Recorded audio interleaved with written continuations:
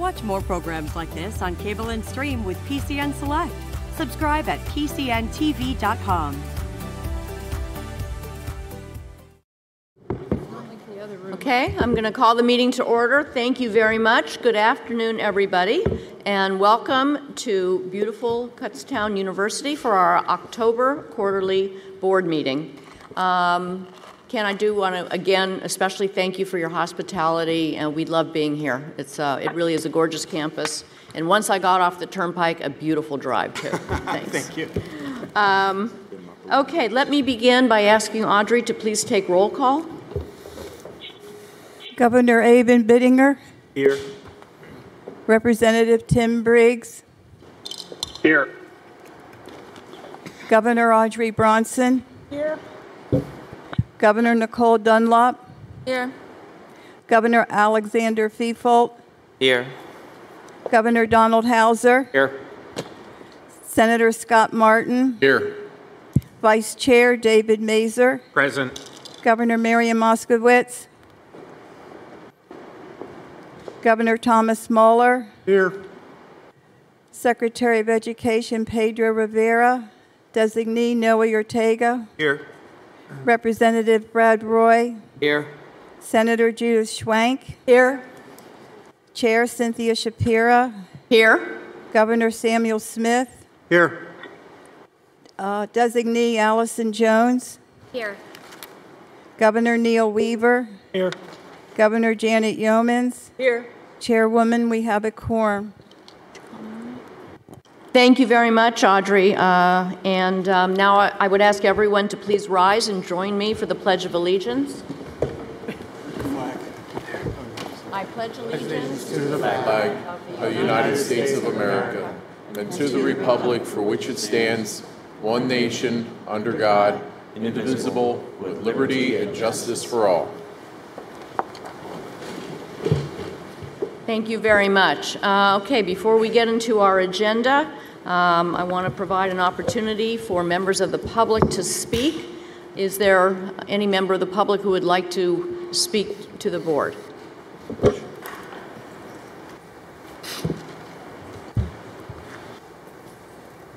Good afternoon, Dr. Mash. I never want to disappoint you, Chair. You never do.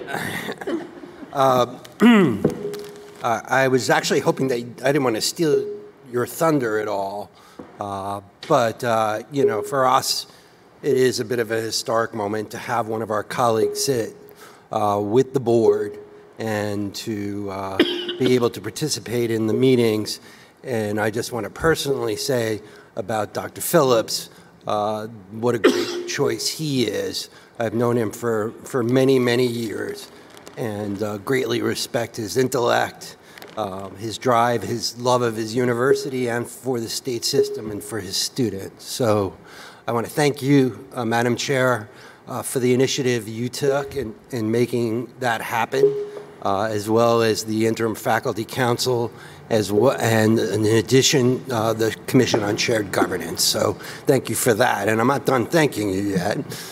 You know, our faculty contract is not yet complete. We don't yet have a tentative agreement, but I do want to take the opportunity to thank you, to thank the Chancellor, and to thank everyone who participated from the system side in our negotiations so far.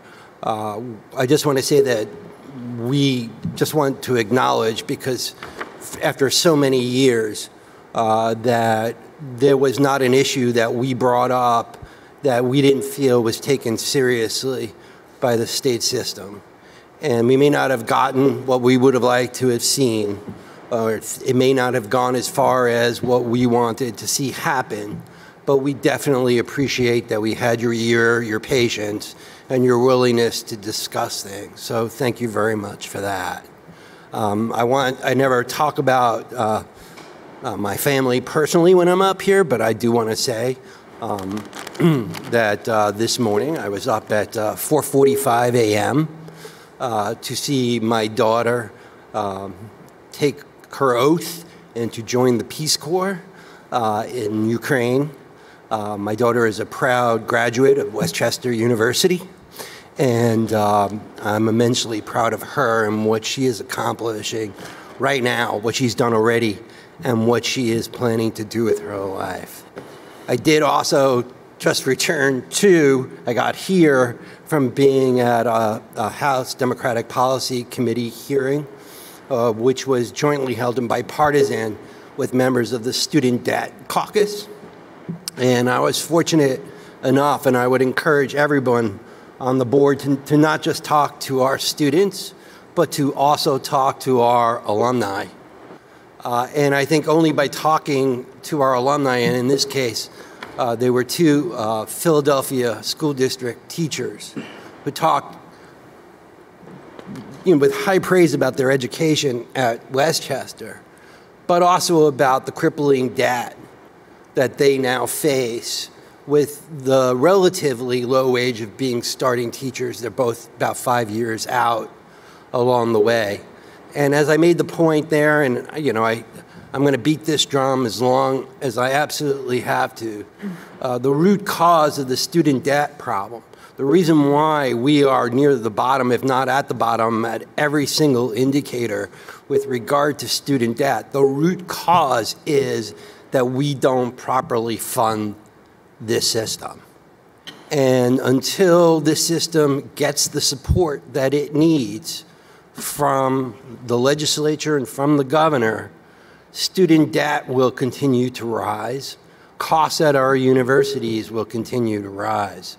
I said last time that it was that we were kind of on board with the step of not increasing tuition this year, but that obviously creates additional fiscal pressures at our universities.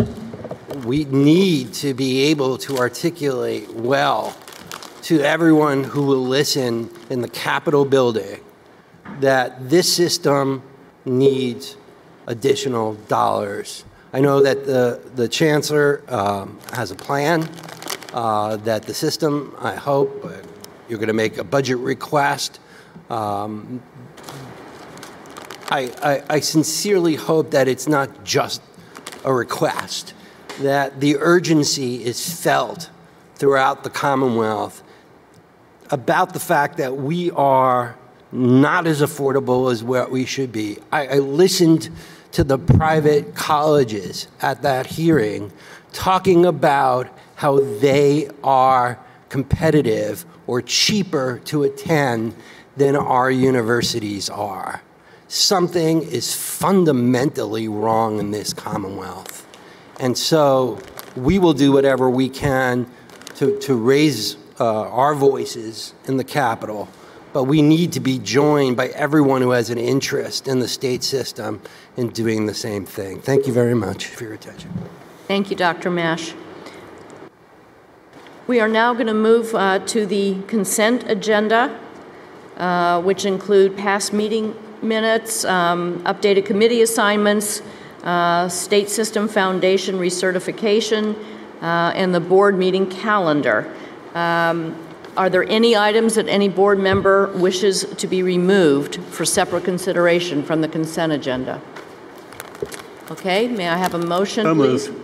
Thank you. Second? Second. Any discussion? All in favor, please say aye. Aye. Any opposed? Any abstentions? Thank you very much. Okay, as we start to get into the meat of our board meeting, I first want to do something that is very special to me, which is acknowledge some new faces around the table. First of all, this is the first official meeting for our 3 new student governors, including Nicole Dunlop from Slippery Rock, and Alex Feefold from IUP, and Avon Bininger from SHIP. Thank you so much. We are so thrilled that you're here, and we know that you will well represent the students' voice and also wear a system hat at the same time in all of these deliberations, and welcome to you.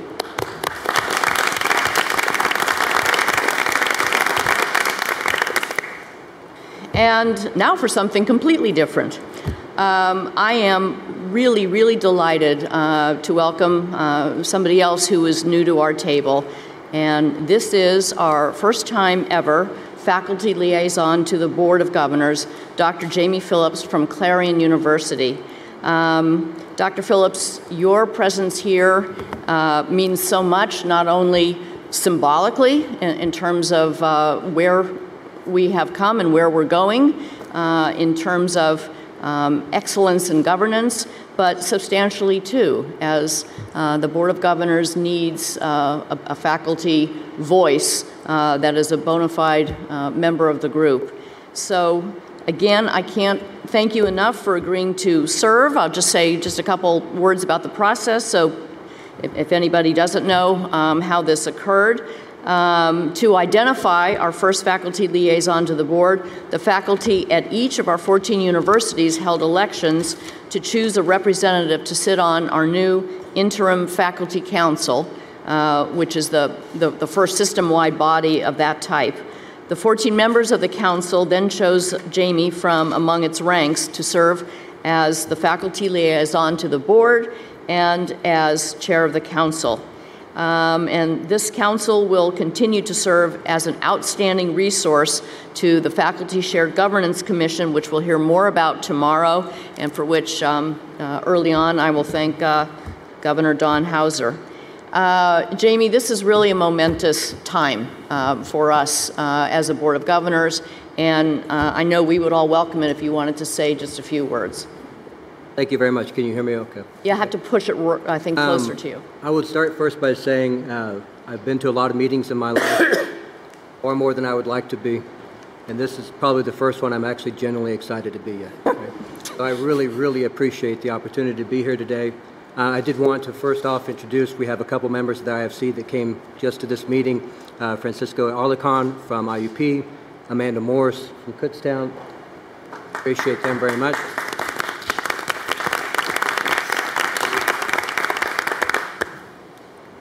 I am a product of a college education, right? And so I take this moment very seriously. I grew up very poor in Missouri. I was a first-generation college student. Most of the members of my family didn't even graduate high school. I'm a veteran of the United States Air Force, and I had the GI Bill help pave my way through college.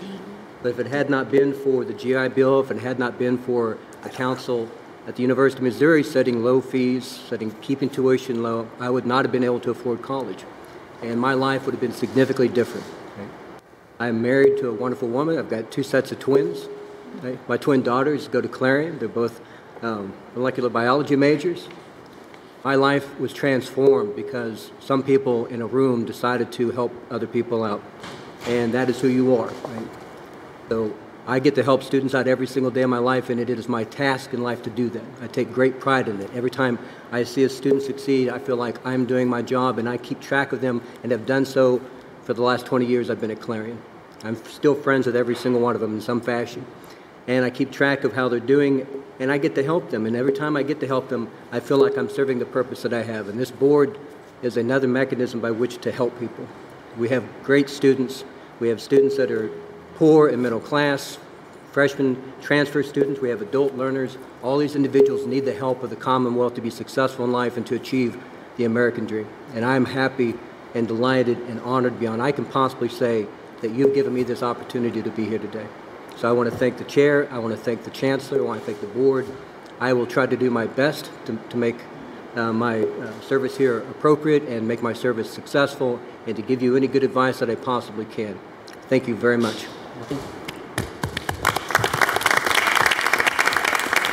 Thank you again very much. Clearly you have the character and the attributes and the experience and the intelligence that will be really valuable to all of us, and we appreciate it. So here we are a year later from the time when we were at our October board meeting in 2018, and I introduced Dan. That was at SHIP, right? Was our meeting at SHIP? IUP. Was that IUP? Can't remember. It was at IUP, that's right. Thank you for that correction. And you beautifully hosted it, Mike. Thank you. Thank you again. At the time, Dan prefaced every single sentence by telling us how many days he had been on board, if you recall, every meeting he went to. Well, I've been on board for 7 days now, and After that meeting, he really couldn't get away with that much longer. We launched in. I think, Dan, hiring you was a transformative decision in saying that we were all in on redesign and all in to make this system great and to serve our students and the Commonwealth. And you, we knew, would be the catalyst for change, and we also knew that you would do it at lightning speed. And we knew what had to come in that year ahead, and certainly even more so, I think, going forward, would not be easy. We are undergoing no less than a complete cultural change, not to mention a new way of doing business, and truly coming into the 21st century. We knew that there was a lot of baggage, a lot of memories, that there needed to be lots of uncomfortable conversations, difficult decisions to be made by this board, by the chancellors, by the presidents. But we knew that all of our stakeholders, and particularly our students, depended on us to do the right thing. It's just too important. It has to be done, and it has to be done well. We got to work, and indeed, it's been challenging, but it is moving forward. And we're coming to points now in the timeline where we're moving from conceptual and sort of getting consensus and confirmation around conceptual ideas. For example, moving to a sharing system, to figuring out how we put that into reality. And that's where the difficult, I'll use plenty of platitudes, the rubber meets the road. But this is where we are at this point, and this is where we have to move forward from at this point. We have done our best. I know we haven't been perfect. Dan, I think, has been amazing around this, to be inclusive and collaborative and transparent, but always moving forward. So just kind of briefly, what have we done in the past 12 months? We defined a vision called a sharing system that we felt was not only a business model that had enormous potential moving forward, but that would be the best that we could be for our students. We did more than define the vision. We actually defined what we meant by that, and we actually put into place timelines and measures to see if we were successful in implementing this along the way. And that also included metrics that we wanted to meet, and that also included discussions about setting real tangible goals at the chancellor's level, and then at the university levels. And we talked about how this model also had to include being accountable. That was hugely important.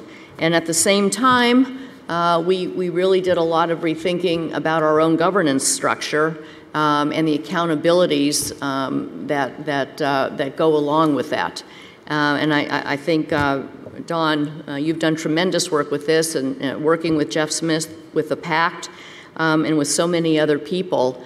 We're going to talk about where we are with that and how we really are transforming governance and leadership.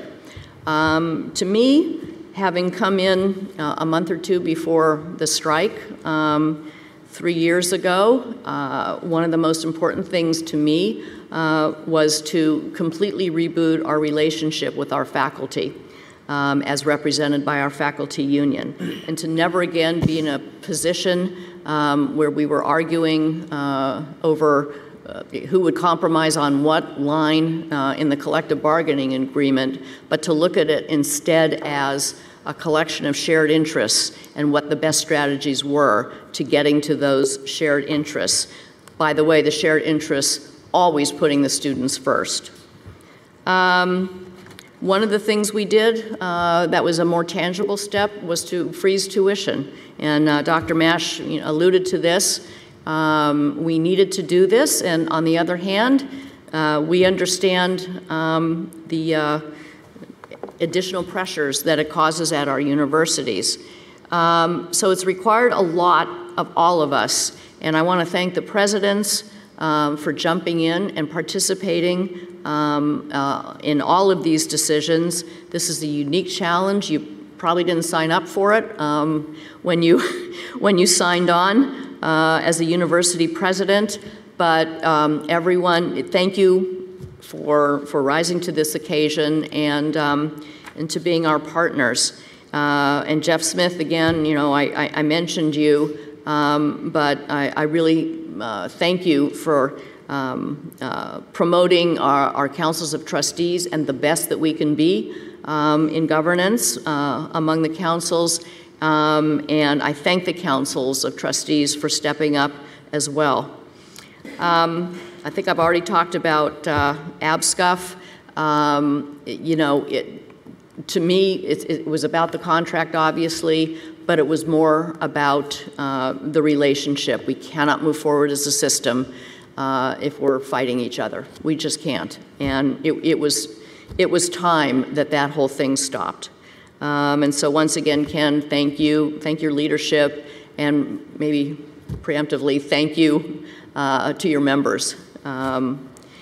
So we've talked about this vision that we laid out in January, and we've talked a little bit about metrics for what does it mean to be excellent. We drafted and we passed necessary enterprise management policies.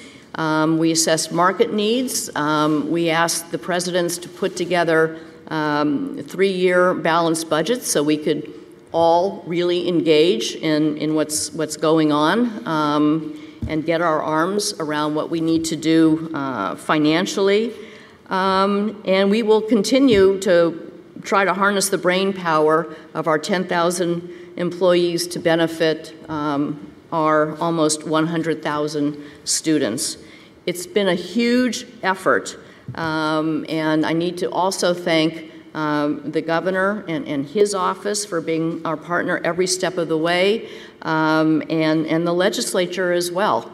I don't think there's anyone that Dan hasn't developed a relationship with, and you know, you can speak to this, but I think the truth is once you sit down and start talking frankly to people and talk about the issues and the data and the real things, you can get through baggage and political stuff. So thank you for doing that and for continuing to do that. So as laudatory as I am, I'm going to stop being laudatory, because now we really have to move forward, and we've reached the point where we are going to be talking about actions that are going to be able to put in place this notion of a sharing system. And it is going to require now a cultural change among all of us, and how we think about our universities, which have individual identities and are also part of a system. The point of which is to benefit the greatest number of students through the ability to work collaboratively. So I think I've said this before, in a non-personal sense, this is the most important and exciting and difficult work I've ever done. If I stopped doing it tomorrow, I would be really sad, but I would feel proud of how far we've come. And I thank all of you for that. It was important for me to say that and to express my gratitude and to express my desire to keep going 100 miles an hour. So thank you all very much. Dan, I'm going to turn it over to you for your remarks. Thank you, Chair. This is my 411th day. He was calculating that when I was talking. Just so we know. Let me just begin by saying that actually getting me to come to Pennsylvania was easy. The real victory was getting Melissa to come, and as of a couple of days ago, Melissa has packed up our house in Seattle, disposed of it, and made it her way to Harrisburg, where we're comfortably living in our empty nest. So thank you, Melissa, and that was a tremendous feat, Chair, in doing that. Over the last couple of weeks, as I was entering my 400th, the 5th century of my days, I've been able to really re-engage or see the power of public higher education in this Commonwealth. I visit all of our universities every term. I visited 7 in the last few weeks. And I want to remind us about that power, because in the transactional detail and the system change, it's sometimes too easy to forget. Our universities are arguably the most reliable pathway into the middle class and beyond. And that is true of public higher education generally. They are engines of economic development. Several of our universities are not only engines of economic development in terms of the graduates they produce, but they are also the #1 employer in their regions. And they are increasingly one of the few places left where people can go engage with people who are not like themselves, and by engaging with people who are not like themselves can learn tolerance, which is something that is largely lacking in the broader society. And in that tour, I've experienced tremendous opportunities, almost too many to enumerate. There was one student the other day who was talking about using the power, this is no joke, of predictive analytics in trying to determine what kind of events students will show up in on campus to improve student engagement. Predictive analytics, with some success. I've had conversations with faculty members who are thinking really creatively about how to do academic programming across our universities in a whole variety of areas, and with a facilities person recently who was having all sorts of really interesting ideas about procurement. So it's really exciting to see the tremendous energy and opportunity. But it's also disturbing to see the threats, and sort of Dr. Mash alluded to many of those, and they show up in a variety of ways. They're demographic in nature, they're financial, obviously, they're political. There are threats that show up in the rapidity of change, the changing demands that our students are making of us, and the changing demands that employers are making of us, and the changing demands that technologies are forcing us to think about how we do our work. And these threats show up particularly in the faces of our students, who really experiencing them firsthand as they go through their education and think about their lives. And it occurred to me, and it's not the first time I've had this thought, but it's become increasingly real, that these threats, they're no longer possible to address them at the university level. And that's not taking anything away from our university leadership or our university faculty. The scale of that operation is unable to address the threats which are themselves systemic. These threats and these opportunities to be engaged, they must be addressed systemically. They need to be addressed as a matter of urgency, and they need to be addressed courageously, because they will force us to set aside everything that we have learned and to relearn again what it means to lead in higher education. They must be addressed by us working together, because by working apart, we can only undermine the common cause. And they must be addressed in partnership with the state, which is something we've been talking about and are now beginning to act on.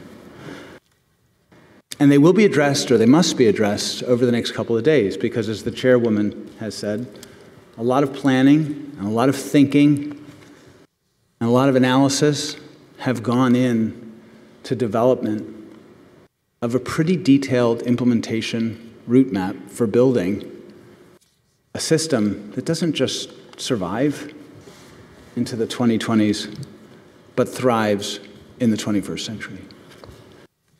And those decisions and those issues, while they're relatively straightforward to describe, and they're relatively straightforward to act on, will require true acts of courage and innovation by countless hundreds of folks working across this system so that they can be realized in the interest of our students and in the interest of our Commonwealth. The work is hard, but we've set ourselves to do it. It's really interesting in the last couple of months, we're moving because you can feel the the sides of the train beginning to shake as it moves down the track. But that's a good thing. And I get the sense, Chair, that working together, we will not only address the many challenges that we face, but realize the opportunities that are there for us. So thank you very much, and I look forward to the next couple of days. Terrific. Thank you, Dan. So we're now going to move into our first committee meeting, which is the University Success Committee. And let me just remind the board that you are all encouraged to participate in discussions and ask questions, but only committee members of University Success are allowed to vote on respective actions that will be under consideration.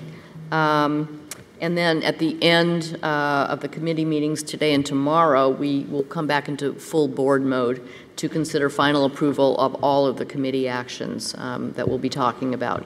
So, again, please speak up. This is interactive. Presidents, as always, you're invited and encouraged to participate in discussions as well. Let me now turn the gavel over to Tom Muller to moderate the University Success Committee. Thank you, Tom. Thank you, Cindy. Good afternoon and welcome. A little unusual. We would have had the committee meeting earlier, but we decided we wanted to have it today in front of everybody else, so you'd have a chance to hear all the issues. I'll ask Audrey to do a roll call of the University Success Committee, please. Audrey? Governor Nicole Dunlop. Here. Governor Thomas Muller. Here. Representative Brad Roy. Here. Chairwoman Cynthia Shapira. Here. Alternate designee Allison Jones. Here. Governor Neil Weaver. Here. Governor Janet Yeomans. Here. Chair Muller, you have a quorum of the committee. Thank you, Audrey. We have a full agenda for today's committee meeting. All the items for today's discussion are about redesigning the state system from its current state of 14 decentralized universities to one where we collectively focus on systemness to both improve services to our students and to improve our sustainability, while also acknowledging that each of our universities is unique and has a brand that its students, alumni, and communities are very proud of. As you recall, at the July board meeting, Rosa Lara provided a system redesign update that included the status of all the project team activities. This time, the system redesign update will occur throughout both days of this meeting. This committee has several items in front of us that came from the work of the investment team, the budget team, and the shared services review that was conducted in part with the technical assistance of Ernst & Young. First, we will be discussing the work of the investment team, which has produced several policy items for our consideration, as reflected in the 3 action items associated with Agenda Item 6A. While 2 items, the investment policy and auxiliary policy, are largely language housekeeping to allow for current activities, we do have a new policy item in front of us, the University Financial Sustainability Policy. This is a proposed policy that was discussed in concept at the July board meeting. The policy and a corresponding set of procedures and standards were crafted as part of the system redesign investment team activities. I'd like to thank Bob Thorne from Cal U and Lori Bernatsky from Westchester for their roles as co-leads of the team, as well as the team members and all who assisted in moving this policy forward. Now I'd like to turn it over to Sharon Minnick to walk us through. Sharon? Thank you, Tom. As mentioned, we're going to be covering various aspects of system redesign over the next 2 days across all 5 levels of the implementation plan. If you recall, this is a slide that has been presented over the last couple board meetings, and so today we're really going to focus on the first area around strengthening governance and accountability. This charge came out of the January board meeting, and our conversation this morning on the first policy, or this afternoon, is really around strategic finance retooling from the January board meeting, and that was developing a system-level pool of investment and guidance on actions resulting from over and underperformance. So it's coming out of that January charge that the board provided to the system. So I take a little bit of time and just kind of talk through why this policy is important.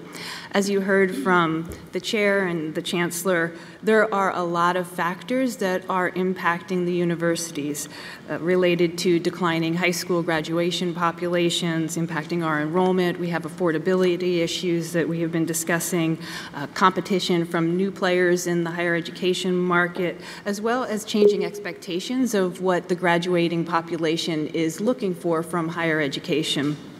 And these can be seen in what has been occurring to the unrestricted net position to the system over the last several years. The unrestricted net position is really the reserve of resources, cash receivables available to the universities.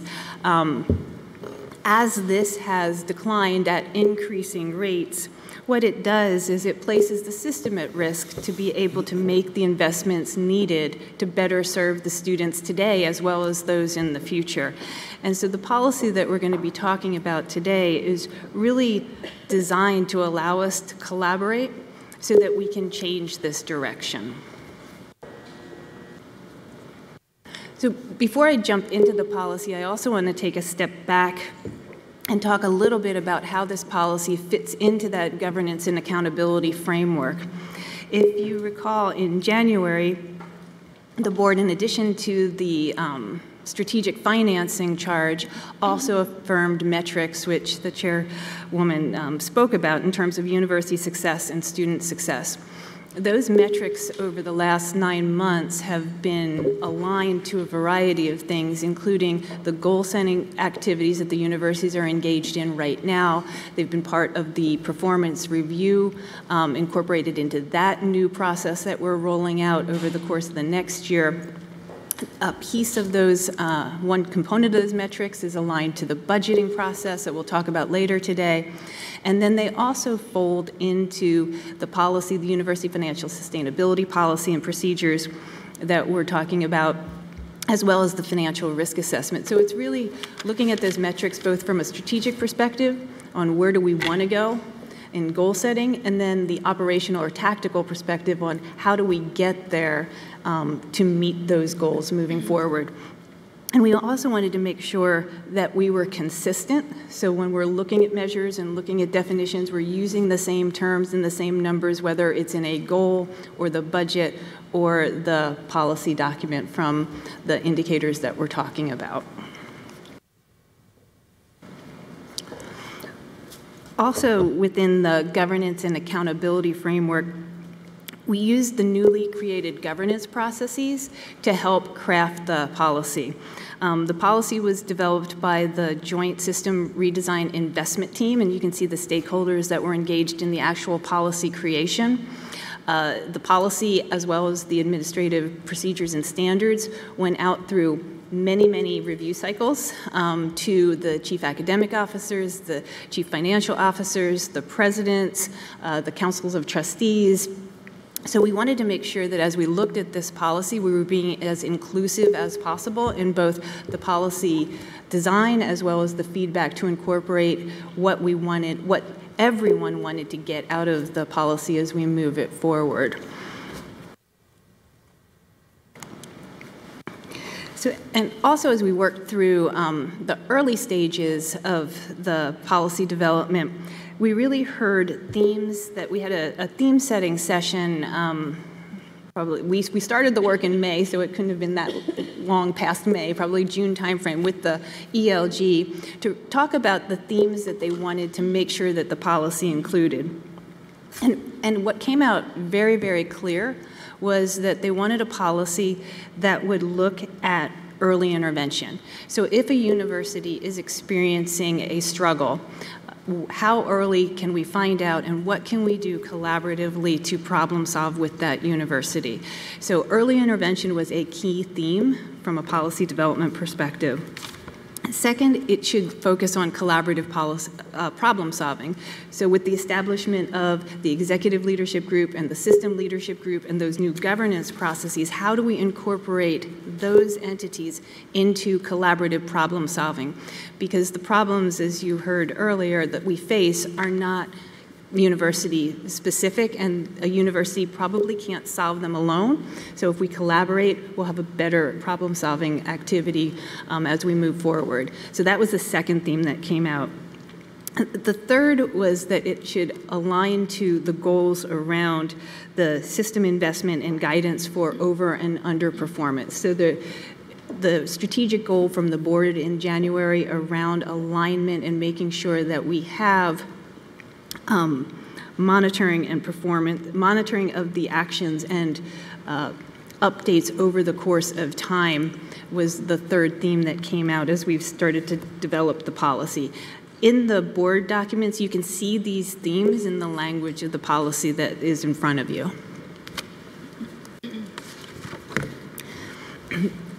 An overarching theme, and I think it came out of probably some of the earlier conversations historically, was that we wanted to make sure that we were consistent in using data. And so we wanted to intentionally use the metrics from the university success metrics that were affirmed by the board in January. We wanted to use the data points that were already in the financial risk assessments that the universities receive and make sure that we're consistent across those items. And so the team intentionally left the indicators at a high level, so you can see the indicators within the policy.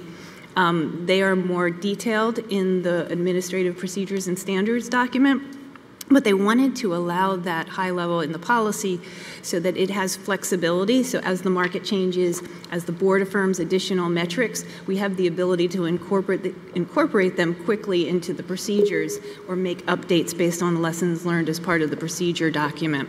And so the indicators within the policy are intentionally at a high level so that the procedures can go into more detail. The board did affirm additional metrics in July that are being incorporated into the document and will be as over the course of the next several months. So as measures change or metrics change and you want to see different things, we have that flexibility within the procedure document. And finally, if you think back to the kind of metrics and overall governance process with the where do we want to go and how do we get there from a strategic and operational perspective, it allows the ability through the performance review and goal setting and the actions that universities would take as part of the policy to be built into those leadership conversations with the presidents and with the chancellor. So it allows that review cycle as well.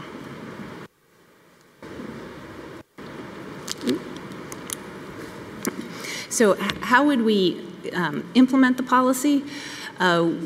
We are looking at 4 indicators that are in the draft procedures that each university would be reviewed against. Those are a collaborative review process with the CAOs and the CFOs, as well as the president of that university, to determine where a university fits among the sustainability plans.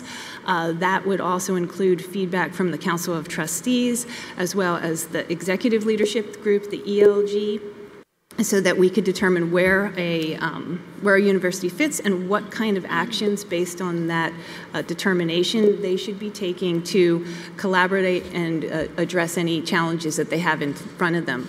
That results in a financial sustainability plan. Again, that goes through a similar review cycle to make sure that we get different lenses and different feedback into it, going through the system leadership group, the executive leadership group with the councils of trustees, and then it goes into monitoring to make sure that if a plan is put in place to address a challenge that a university is facing, that we can take action and meet milestones. And if they're not meeting a milestone, then what's going on? How do we make those adjustments and help that university based on what they thought was going to happen that may not have happened? So also, I just want to point out that as part of the indicators, while we're focusing in on 4 areas from a sustainability perspective, from a financial health perspective, all of the indicators in the policy are really to be used by the universities as they develop their plans, because different triggers and different indicators can give insight to that university in terms of what they would want to do and what levers they may have or may not have to make changes. And so it's not just it's across the whole, but they're used in different ways. So with that, I will turn it back to Tom to... Thank you, Sharon. You know, my mother always said she had eyes, always thought she had eyes in the back of her head, and I always wish I did so I could see the bigger type up here behind me. I hope everybody could follow along well there. Development of this policy and associated procedures and standards included the review and input by many groups, including chief academic officers and administrative and financial vice presidents, board members, trustees, and union representatives. Before us today is a recommendation for the approval of the draft University Financial Sustainability Policy found on page 12 of your meeting materials. In support of the committee's action on this item, I move that the Board of Governors approve the new policy 2019-01, University Financial Sustainability. Do I have a second from the committee? Jan, thank you. Is there any discussion among the committee? I'll take a vote then. All in favor? Let's wait. No, I don't have any questions. I just, you know, this is another thing I thank everybody. This is important. This is a big move, a big step, and a big step toward systemness and toward our promise around accountability. So, thanks to everybody for getting us to this place. Yes, I'd echo that. The fact that there was not a lot of discussion here is not a reflection on, or a suggestion there was a lack of effort. A lot of effort got to get us just to this point, and a lot moving forward. All in favor, say aye. Aye. I was just going to ask one question before the vote, if that's okay. So on page 14, it talks about the difference between two different types of plans that could be involved: inter-university loans or loans within the state system to the universities at risk of insolvency. And so by inter-university loans, I take it you mean something like borrowing from a auxiliary reserves on some type of a formal basis from your own auxiliary reserves. Is that kind of what we're talking about?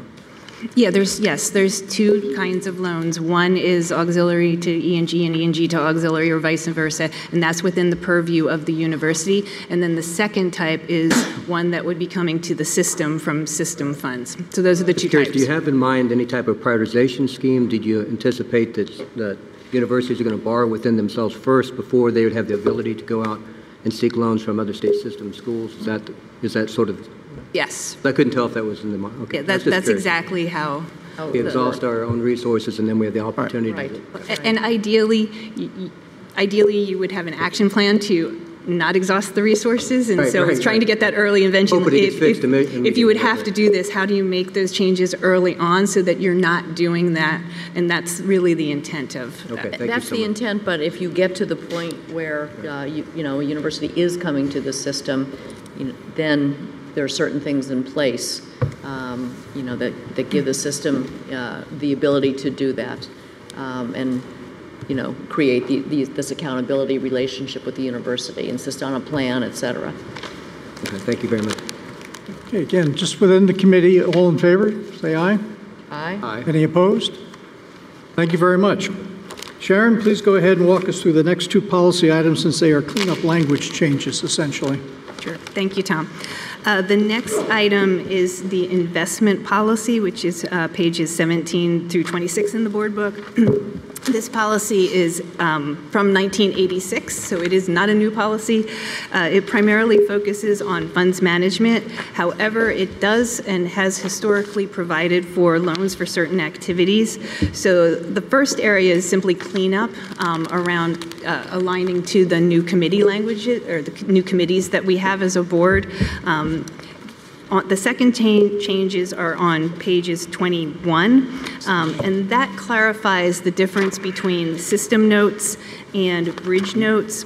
So system notes, speaking to the prior policy, are those where a university could come in for a system loan. Bridge notes for construction purposes. And then it also provides for the ability of appropriation advances. We have done those in the past. This just allows that practice to be conducted via a policy. So those are the main changes. Again, they're cleanup making it a little bit more clear and adding the appropriation advances, which we currently do. Sharon, thanks. I'd like the committee to consider these two items together, combining the motions found on pages 16 and 27 of your material. Oh, sorry. Let me do the auxiliary one really quickly. Sorry. My The bad. auxiliary policies on pages 28 and 29.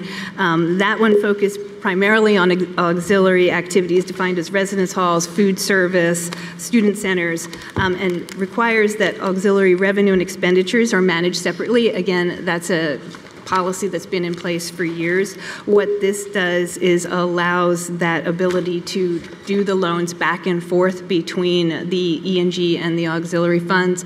It's been occurring. This just kind of makes sure that we have the policy in place to allow the practice to occur. And so that's really what that one focuses on. So, sorry. Now I can combine them. Now you can do it. Thank you. I'd like the committee to consider both at the same time. Therefore, I move the Board of Governors approve the revisions to Board of Governors Policies 1986-02-A, Investment, and 1996-03-A, defining auxiliary expense enterprises and associated cost allocation. Do I have a second? I'll second the motion. Thank you. Any discussion? All in favor, say aye. Aye. Any opposed? Thank you very much. Now we will turn to item 6B to discuss our efforts to build a sharing system. During the July board meeting, we also had a presentation about the sharing system project. There were many avenues to explore, and we charged the team with the help of our consultants to help narrow the scope and identify where we should focus our energy. This work is critical to our long-term success as both demographics and the higher education marketplace shift. We need our system to be aligned to the future while also maintaining our core mission around student affordability. This means we need to think differently about the delivery of our core services. It also means we need to think differently about enabling infrastructure so we can become a more efficient system and focus our limited resources on our core mission, our students. To get us started, I'm going to turn it over to Sharon Minnick, Rosa Laura, and Donna Wilson to take us through the recommendations for next steps around building a sharing system. I encourage you to interject and ask questions as they go along. Thank you. Thank you, Tom. So I'm going to go back to what we've started to call the layer cake. This section of today's committee meeting is really going to focus on building the shared infrastructure. And in terms of shared infrastructure, we're using that term very broadly when we talk about system redesign. So it is our platforms from a technology, from a shared services. So it's really core underpinnings to support systemness and to enable that vision that the board affirmed in the January timeframe. So it's in support of that January activity. And just a step back, and Rosa will go through the full implementation tomorrow, but we in this committee are just one piece of system redesign. There are active project teams in academic success, in student success, and so you'll be hearing more about those tomorrow, but today we're really focusing on the work efforts in the university success work stream. And what we've done, in addition to just move the arrows slightly over to the right as time progressed, is things that are coming out of the board meeting today and tomorrow, we will take into an implementation plan that will be brought for review in the January timeframe. So as things get affirmed, we'll be able to build an implementation plan with milestones associated against those. So I'd like to open with a video to really show, I think, how we think about system redesign.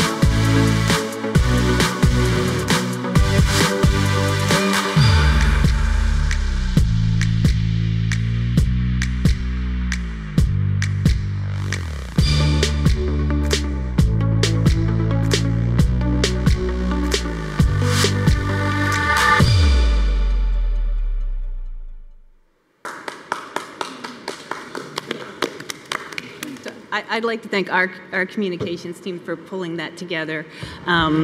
It started as a concept with a stick drawing, and so they took that vision and I think really helped to kind of outline what we're here and what we're talking about today. And just kind of what the video was saying is we have the 14 universities. We're all serving our students and our employees in those universities across a very similar array of functions. And what we're talking about in terms of transforming in the items today are really around those areas in core infrastructure that will help to improve service delivery, decrease costs, acknowledge each university's unique position, because we know that everyone, as Tom mentioned in the opening, each university has a unique brand, a unique culture, and we need to make sure that we acknowledge that while we're looking at what we can share. And from those savings and efficiencies, how do we redirect those dollars to go back to the core mission of the universities, which are its students? So that's the thread that we looked at when we're talking about system redesign and the areas that we're going to do a deeper dive in today. And those three areas are administrative functions, which are not that exciting to talk about, but we'll talk about administrative functions, supporting technology for students to enable students, and student services. So those are the three that we're going to walk through, and please, as we go through, feel free to ask any questions. So if you recall, back in July, we actually engaged Ernst & Young in the June timeframe, end of May, June, to conduct an overall assessment of what the opportunities would be in front of us as we wanted to talk about systemness and system redesign and sharing. And they conducted an analysis, a quick analysis in the June timeframe, and presented that to the board in July. And that analysis was very, very broad and had a lot of different areas that we could explore on it. But they boiled it into 4 key areas: the shared service consortium, the online pathways, shared IT environments, and facilities sharing. And so I'll speak to the shared service consortium and facilities, and then I will turn it over to Donna and for the online pathways, and Rosa for the shared IT environment. From July until the end of August, early September, the team engaged in additional data collection with the universities and the Office of the Chancellor.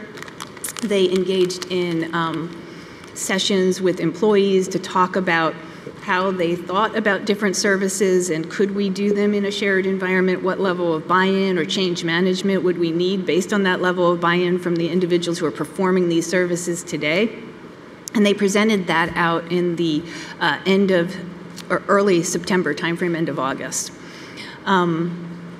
Between that time frame and today, we've done a lot more work in refining the areas that we wanted to focus on so that we could address the core mission on the prior slide around trying to decrease costs, trying to redirect those dollars into student services, where can we do enabling technology to improve service delivery.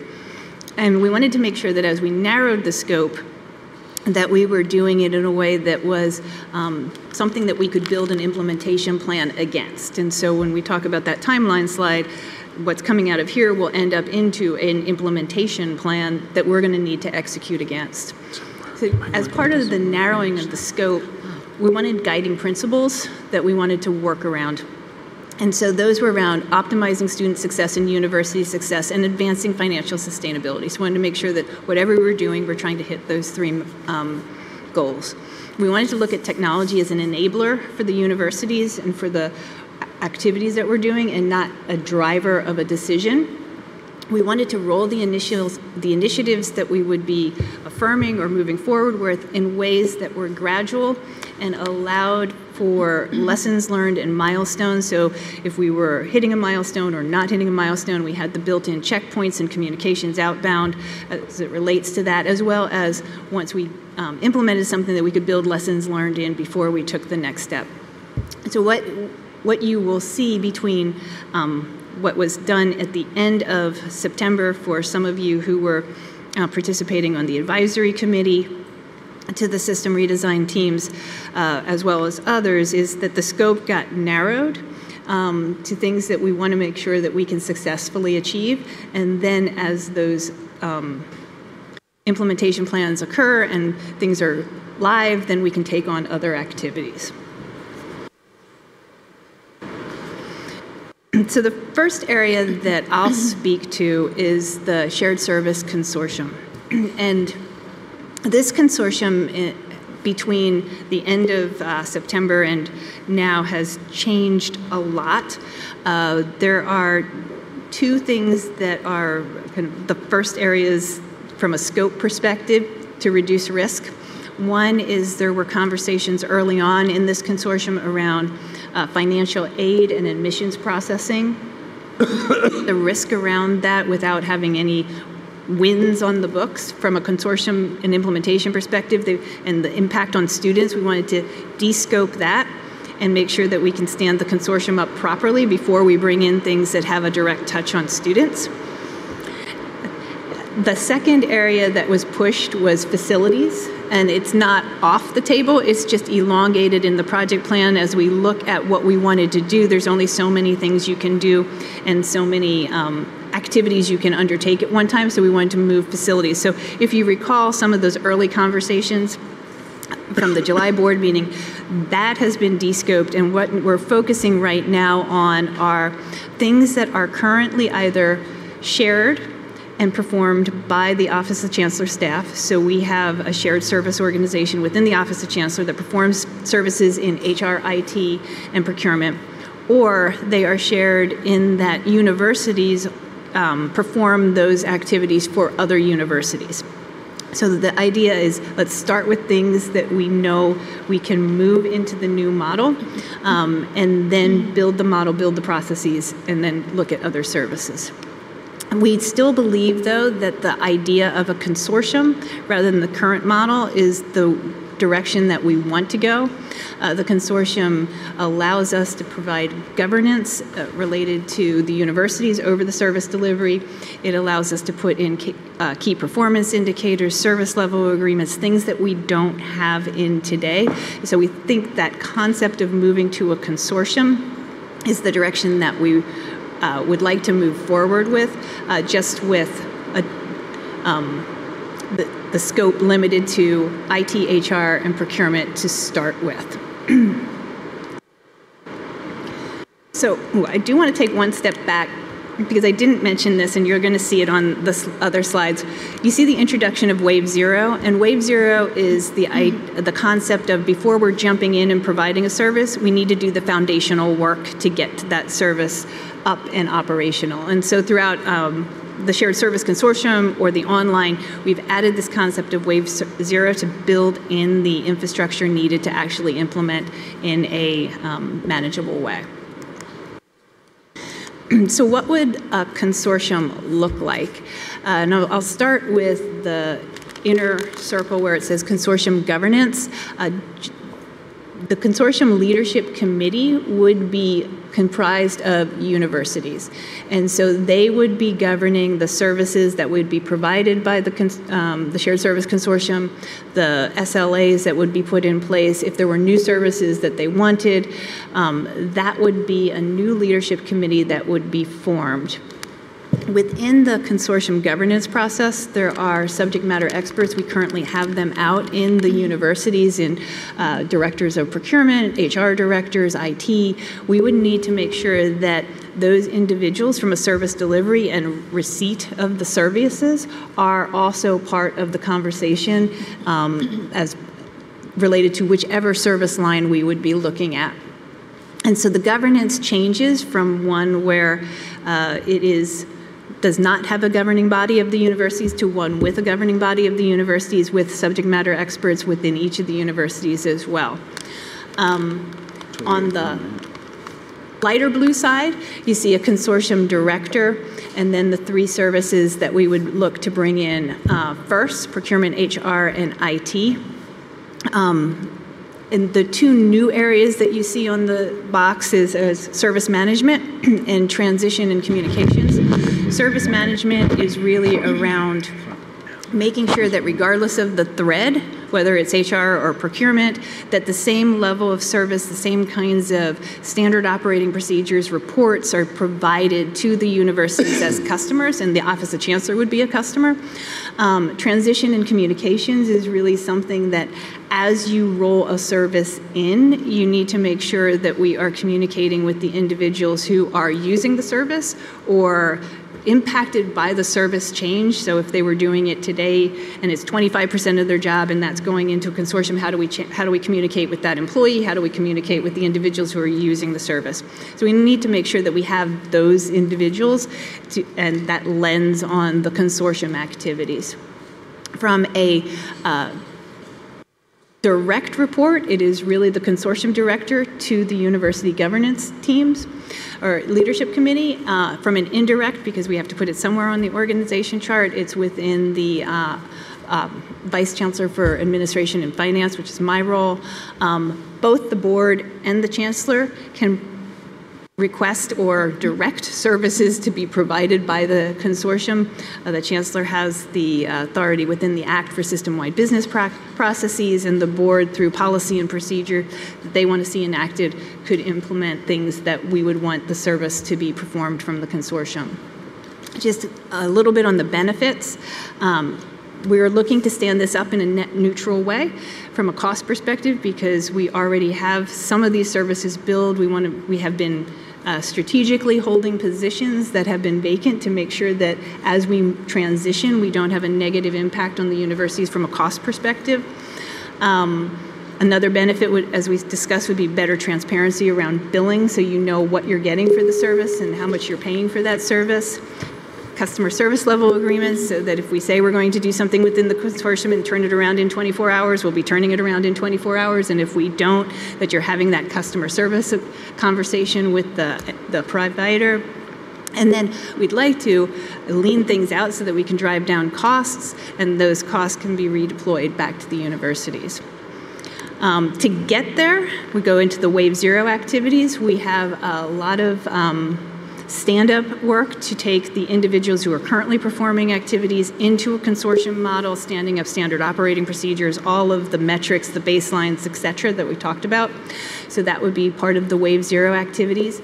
There's a core piece of infrastructure that we need for procure to pay. So if we look at those three components, right now we are very paper-based and decentralized in procurement, very paper-based in accounts payable. And so it's hard to move accounts payable into a shared service model when it's a paper-based process. So we need to do some automation first and then do the analysis to determine, based on automation and how much paper we can eliminate completely and touch points we can eliminate completely, that we can then transition that into a new service delivery model. And so there's an implementation there. We also can do strategic sourcing through this during the same Wave Zero, and sourcing will allow some centralized contracts, which will have immediate savings to the universities. So that's part of the plan, to get those costs down so that they can start to save. And then on the HR thread, we would look to do an activity analysis. We currently have about 40,000 SAP transactions processed within the Office of Chancellor's service delivery. There's 90,000 out in the universities. What can we automate? Based on that automation, how can we potentially do a shared services within HR that would streamline operations, but still keep those high-touch activities out at the universities? Sharon, question. Going back to your previous slide, that structure looks awfully complex. It has a lot of different levels and a lot of moving parts. Is that the optimum structure, do you think, for agility? Because agility is really a high priority for us. We don't have the luxury of time. Yeah, I think you're correct. I think where you're going to see the agility is in the lower, where you have the subject matter experts in the HR or procurement, and having that direct service conversation. And then the larger group is really the strategic, what services should we bringing in next? So you kind of have to have both, but. So those lower people, will they be empowered to make the day-to-day decisions and not have to go back and get signatures and check boxes and things like that? That's what we have to work through. But that would be the goal, that service is, if it's decided that that's what we want to bring in, then those groups have to work through the analysis to conduct the. Yeah, I think it's essential because you can't have their work interrupted. I mean, even 2 days or something, you lose the momentum on a project, and you add up 2 days here, 2 days there, 2 days there. Pretty soon, you're months behind. Yeah, I do not disagree, but yeah, that's all has to be built in that first wave zero. Is how do we make sure that we're nimble enough to bring things in and execute quickly? And I think if I can, I mean, this is something that this is part of our cultural journey and our learning. We're built to be consensus driven. I accept. The chair offered another word. That's a luxury that I don't think we can afford at this point. And I think deadlines work, you know. And I think that's the journey. Honestly, I think it is, how do we work together across our various constituencies to be nimble and responsive? It is not something that we were set up to do, and it's going to require not only that we generate a great deal of trust, but we fundamentally retool ourselves with respect to our standard meeting type practices. You're absolutely right. Yeah. I have every confidence we can learn those skills. Thank you. I may be picking your brain. Maybe doing the training. I'm going to turn it over to Donna. A little bit. There we go. Good afternoon. I am pleased to be able to bring you an update on PASHE online pathways. I think it might be helpful to explain why we called this pathways. When we conceived of this as an approach to a sharing system delivery of online programs, we thought of it not as kind of a hodgepodge of unrelated courses, but as providing coherent pathways to credentials, whether they were certificates or any level of degrees. So this is, again, a sharing system approach to increase enrollments and at the same time to serve a population of Pennsylvanians that is currently underrepresented in the state system. We need closer. And that is the 25 to 64-year-old with some college, but still needing either a first or a second or maybe even a third credential. And yes, 64-year-olds are still earning credentials in the workplace. So the 17 to 24-year-old market, that demographic, has historically been our core. It has been declining and it is going to continue to decline.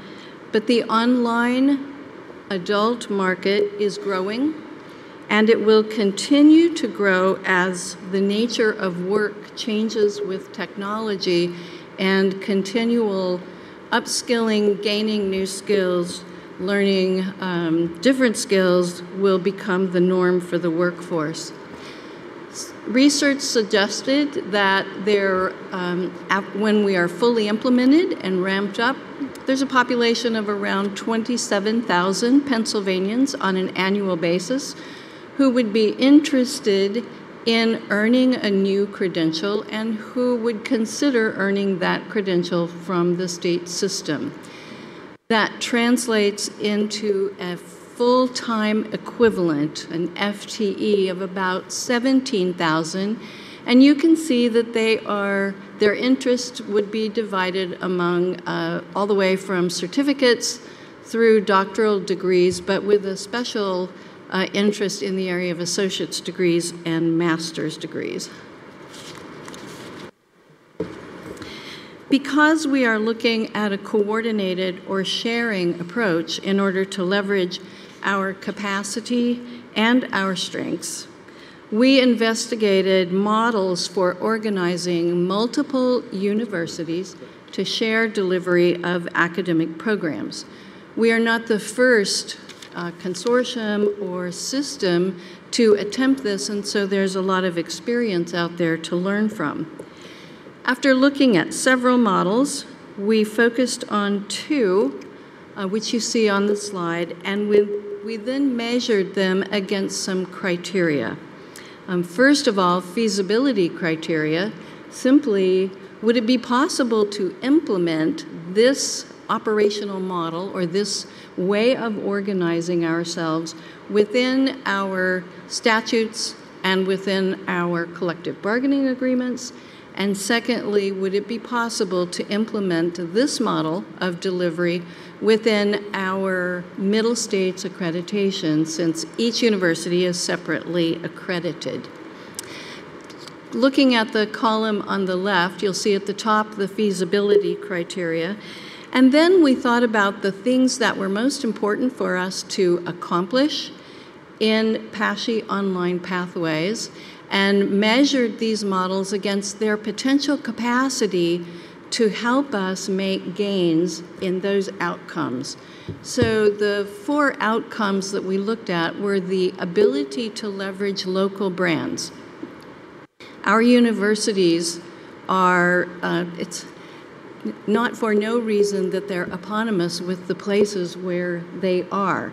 They are known in their region, they are highly respected in their region for their quality, and their region feels like they are a known quantity. So we need to be able to leverage that however we organize ourselves. Secondly, scalability. To what degree would this model of organizing help us to scale to a place where we can actually capture those potential enrollments? Student access and success. Do either of the models give us a better opportunity for students across the state in the various regions to access these programs and complete that credential they were looking for? And finally, financial sustainability. So now let's look at the 2 models that we looked at most closely. Divide and conquer simply means divide up the programs and conquer the market. So in this way of organizing, 1 or 2 universities takes complete responsibility for offering a particular program. So one university might offer all the online nursing. Another might offer all of the online MBAs. So it's simply a way of organizing to get these programs delivered. The consortium model is one that's a little more complicated to implement because it involves subsets of universities working together to figure out how to deliver together programs across the state to all of the regions. So both of these models meet the feasibility criteria. And then if you look at I've just learned that these are called Harvey balls. You can think of them as pizzas. If you look at the pizzas, the degree to which they are filled in with the dark color shows their potential for helping us to get gains on those particular outcomes. And I won't take time to go line by line, but what we learned is that this consortium model, that is subsets of universities working together as a consortium to deliver academic programming, has the potential to deliver more of the outcomes that we are hoping to achieve in PASHE online pathways. For the next steps, I'm going to focus on Wave 0, which is comprised of additional analysis and discussion. And I do that because in phase 2 and 3, when we were reporting out on our findings and on EY's research, that work posed some options for operating models, options for what we would deliver at local universities, what could be delivered in a shared environment, what might be outsourced. And those options generated a lot of discussion, some concern, certainly many, many insightful questions. And so Wave 0 is really taking the time to have broad, inclusive, robust discussions and to work with the universities to address some of those outstanding issues. They include, as I said, operating models. Which functions should we share? And which ones should we insource? And should we outsource any? The costs and benefits of working with an online program manager. An online program manager is a vendor that provides bundles of services. So they might do your marketing, they might do some enrollment management function, they might help with course development. The governance structure for this shared function, and finally, the academic planning process, which is going to have implications for moving forward. Once those are done, we'll be ready to enter into detailed design, but all of that really depends on the outcome of those robust discussions. So now I'll turn it over to Rosa. Let's try this.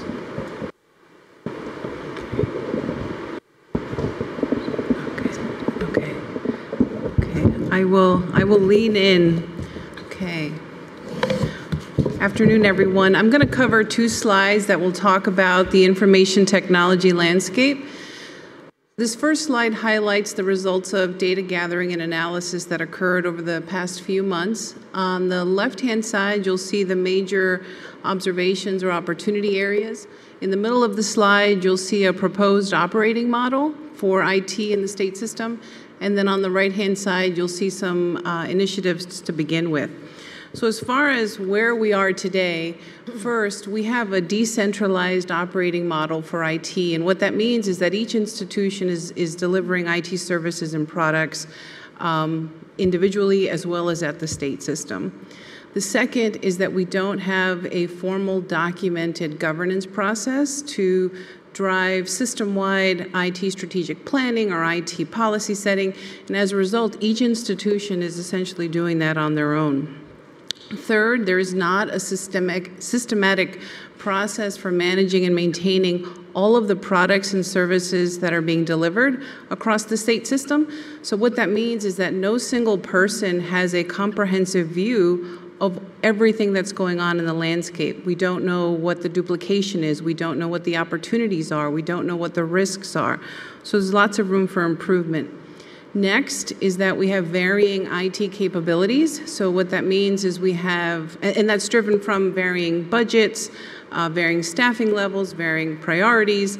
So what that makes us think about is there's, with the staff that we do have, really thinking critically about what services should be delivered and where should they be delivered. What is the most optimal way to provide IT services to our customers? Last, there isn't a consistent set of IT performance metrics to measure the services that are being provided to customers. So in the middle, you'll see a proposed operating model that contemplates IT service delivery using a 3-tiered approach. First, there'll be a system-wide component for IT that's focusing on strategy, policy, and governance that's inclusive of leaders from all 14 institutions. So we're working together to define the IT strategy. Second, there will be IT services delivered through the consortium that Sharon talked about earlier. So those are the kinds of services that really should be delivered in a shared manner. And then third, there'll be IT services delivered at the institutions. There will always be a need for on-ground IT professionals to provide that high-touch customer-facing support. So where do we start? There's a lot of opportunity here. So on the far right, you'll see some foundational items. The first is implementing that tiered IT governance framework I talked about, and that contemplates documenting a charter for what this body should do, what decision rights should it have, how should it interact with other leadership structures.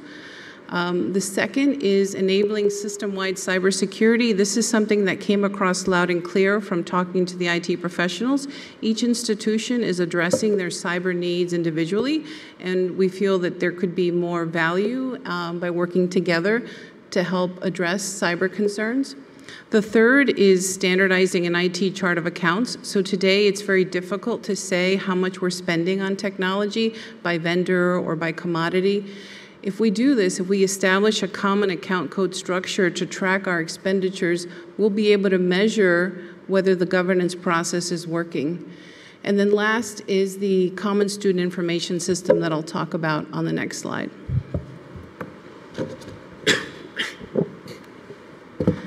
So on the next slide, I'll take a moment and just explain what a student information system does.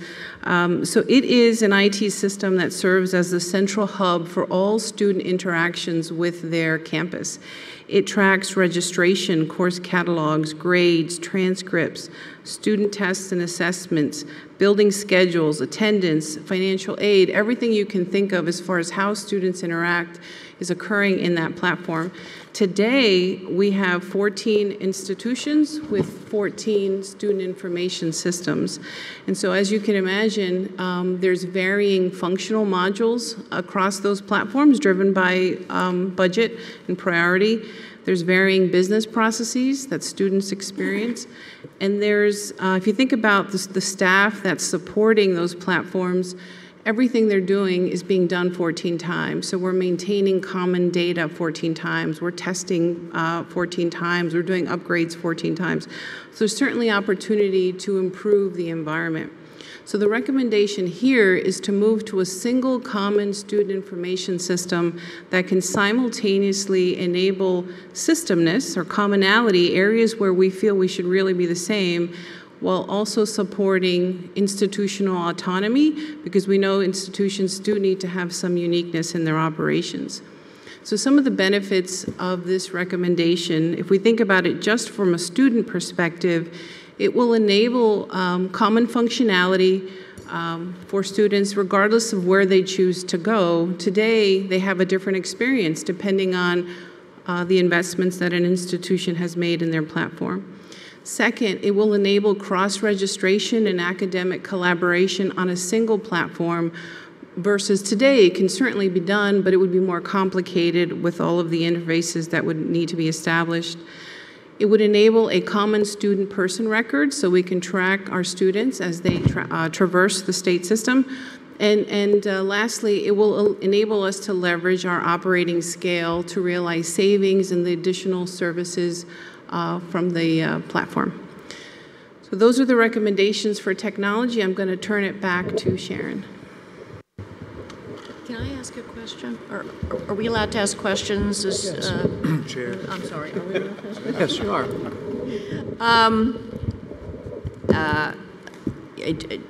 Just because of, you know, the way my mind works and what I've been thinking about the last 3 years, I mean, all of these are really exciting. I'm probably most excited about a common student information system. What is the quickest way to get to that path, and what are the major barriers? I mean, how can we get this done fast? So right now, the institutions are contemplating a potential approach that would enable us to move as quickly as possible using a cohort-based approach. So we would group institutions into one of 3 cohorts and enable us with the first cohort, I believe, is targeted to go live in March of 21. So that would be probably the most expeditious way to get there. Okay, so even most expeditiously, we still can't go live until, I guess that was on the timeline I'm remembering, but that's the plan. And that would be for the first cohort. Okay, and what are the barriers to getting there right now? So right now we're awaiting institutional decisions to proceed with that approach. Okay, what about financially? Financially, the state system will be providing some funding to offset the implementation costs. I think as part of our legislative ask, we are going to be requesting additional dollars because today we don't have the dollars we need to complete the implementation. Tom. It's up to Tom. Observation I have. Sam wants to ask a question when you're. Before we get the other question, the observation I had, Rosa, maybe I'm wrong, is that Sharon talked about IT being an enabler, not a driver. It seems to me right now it's a blockade or a roadblock for us trying to get to system this. Is that the case? I would agree, and so what we're contemplating here is, without going into a lot of detail, is proposing a shift to a common platform that will enable us to get to greater and greater standardization over time. So as we jump in, technology will be removed as an enabler. We can implement with a limited amount of systemness, and then on our schedule, we can continue on that journey. Thanks. Sam, you had it? Yeah, thank you, Mr. Chairman. It seems to me that the 14 schools have their own kind of customized plan of dealing with student information systems, and that even within those, the people in enrollment management are looking at certain things. The people at the alumni relation world they're looking at certain things, and that they probably have the ability to go into their system and kind of customize it to their specific data needs. How does this type of system allow for individual schools and departments within the individual schools to customize the data that they really need to see that might be different from anybody else? Correct. So what we're contemplating would enable precisely that. It requires the 14 institutions to agree to that, what minimum level of commonality and common data elements, for example, a common student person record, minimally. There might be other things, but beyond that, each institution can have its customized data set, its customized screens, things of that nature. So you're saying it's built on a common data set, and then I can go in and tweak that or add in data for that student, or so there's two components. Find other data that I want that maybe nobody else is really looking at? So there's two components. You can imagine an area that is shared, and the data elements in that shared environment, there needs to be consensus on and a governance process to make changes to the data that's shared. And then there's a second area that's unique. And so when you think about a data element, you'd have to ask yourself, does it belong in the shared area? Are all 14 of us going to agree to do it this way, or house the data this way? Or does it belong in the unique part of the system? Thank you. Cindy has it. Okay, and then I'll give it to you.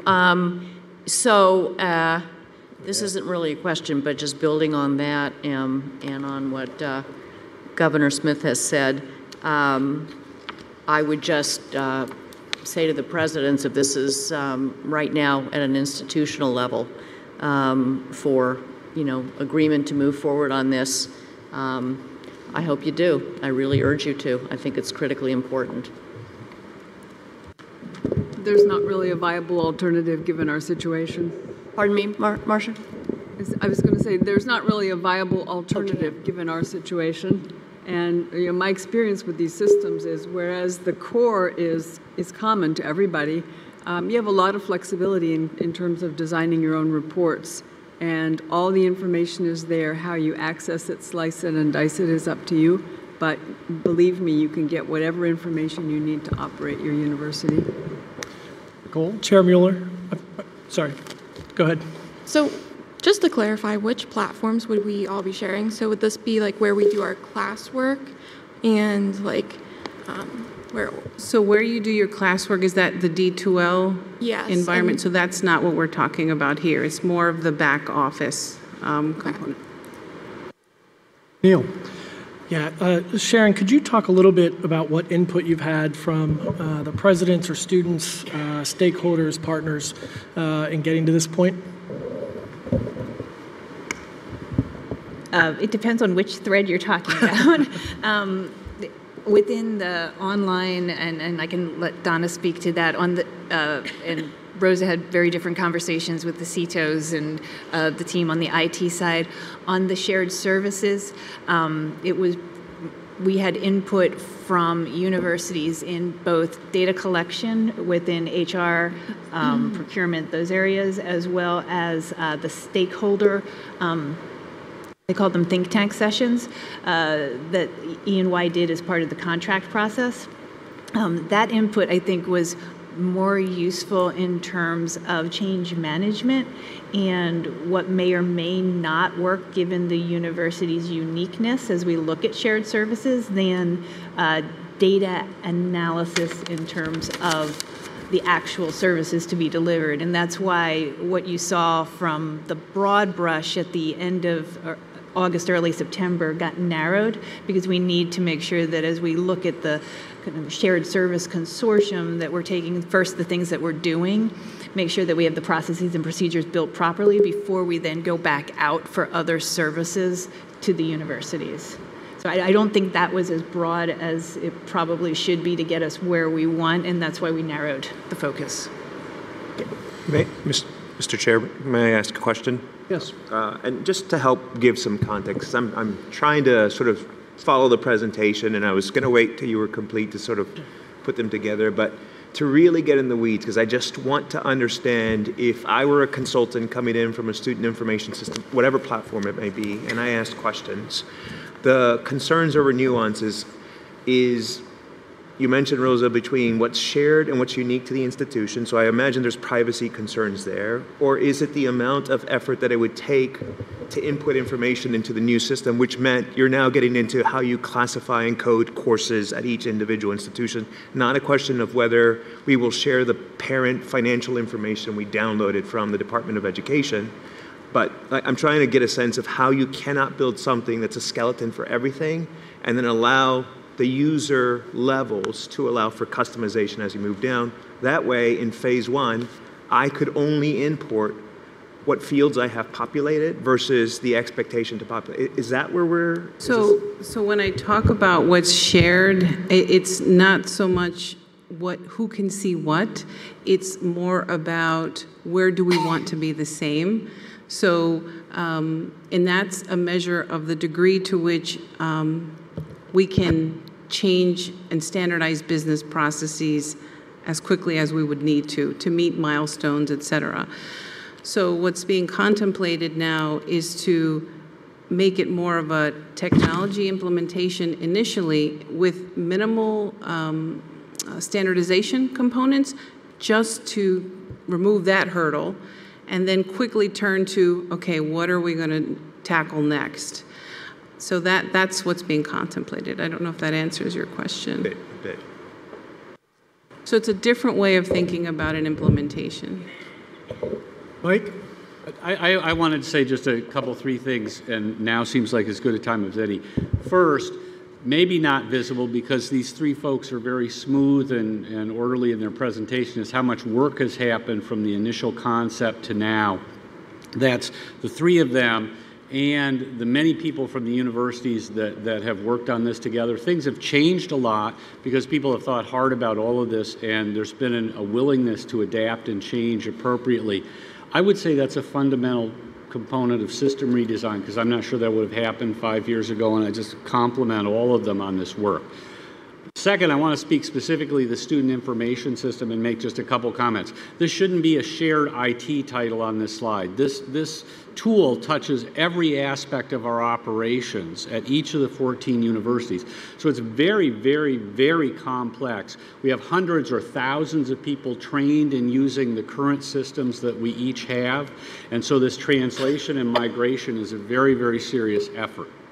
When IUP updated just the current version of our current tool to the latest version, it took us a year of planning and a year of implementation in parallel with running the old system to make sure we didn't fail, because we had to touch all of those places.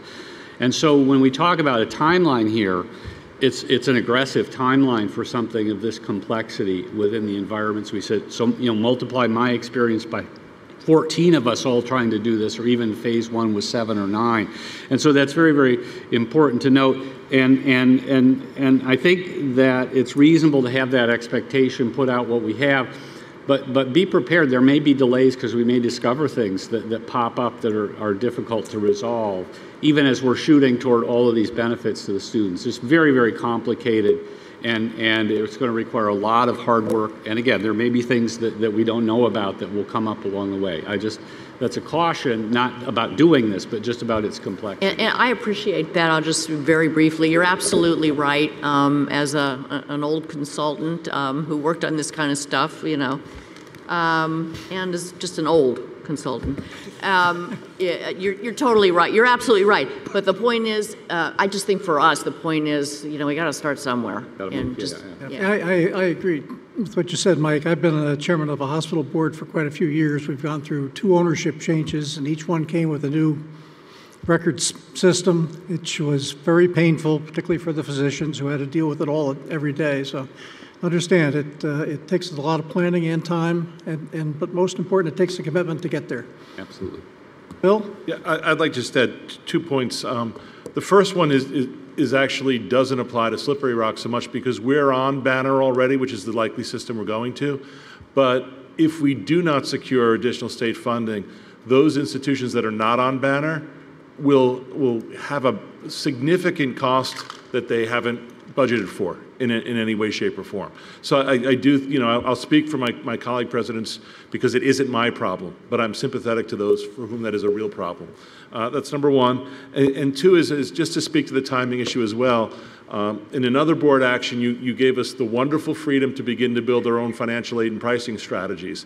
Those are very data dependent. There is a chance as you're shifting data from one system to another or upgrading that those data will not be available to you in that period of time because of a mistake that occurs. And Slippery Rock is concerned not about joining, but about exactly when, because we can't risk our data going down while we're packaging for financial aid. So those are some of the expeditious, the timing issues that we need to think about carefully. So if there's a hesitancy, it's not we don't want to do this, but we need to carefully lay out how it's done so that we don't shoot ourselves in the foot. Thank you. Sharon, we got Ms. Bob back there? Yes, thank you. Just wanted to make a comment on the online pathways. First of all, I'm very encouraged by the approach that we're taking from what I've heard so far that's been presented both here and along the way. I'd like to urge that we also look at non-credit programs too, non-credit bearing programs. We have not really talked about that. As we talk about the post-secondary market, and certainly there's a degree attainment gap there for non-traditional students, 25 to 64, but I'm thinking about that person who's maybe been in marketing for a long time and really doesn't understand social media marketing and a non-credit bearing certificate in social media marketing. I think there is a market for programs like that. I like the idea of stackable credentials. You get a certificate online for credit and maybe apply that to an associate degree and so on. I think that's important. But I would not like to see us cede the non-credit market any longer as well. So I just want to make that point. Sharon, Donna, Rosa, thanks very much for all your hard work and efforts on this. Wait. You still want to go? We still have some items to cover because we jumped into questions, so I just want to make sure that we cover them all. Facilities, and this will be very brief. Facilities, and this will be very brief.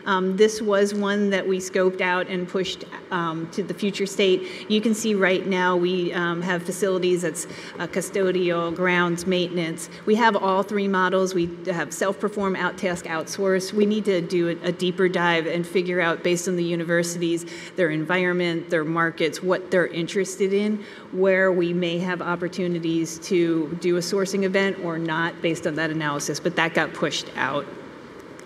And then I'm going to turn it over to Dan to speak about the Student Success Center. Yeah, so thanks, Sharon. One of the things we've been thinking about in the third layer of the layer cake, really about piloting and scaling innovations that help us retain students that we have and enroll new students. The question there is not so much what to do, but how do you actually encourage rapid adoption of things that are proven to work. So how do you scale initiatives that are proving to be effective? So what we did here was we looked at some national models, which are being used by national associations, the American Association of Public and Land Grant Universities, the American Association of State Colleges and Universities, the American Association of Community Colleges. But it's also being used in states, Texas, California being two of the most notable. But there's probably now maybe a dozen and a half statewide student success centers. They're basically lightweight centers that house really small number of people who are expert in a variety of areas. And they work in different ways, but typically they end up using a cohort-based institute model, where cohorts from participating universities kind of meet for 2 or 3 days, maybe once or twice a year, learning new techniques or honing their practice with existing techniques in areas which again have an evidence base under them. There's coaching support when the cohorts go back to their campus and begin to implement. It's a model which is demonstrating some success, and as I said, in Texas and California has been used at the national level for a while. The idea is to focus it in the 3 areas where we're feeling the greatest sense of urgency. One is strategic finance, or sort of 4 areas. One is strategic finance and enrollment management. This is obviously a big deal. As Bill was alluding to, it's not just about data, it's about expertise in utilizing the data. And that expertise is not always uniformly or widely available, and so how do we actually train ourselves up in those techniques which have a greater degree of potential for impact?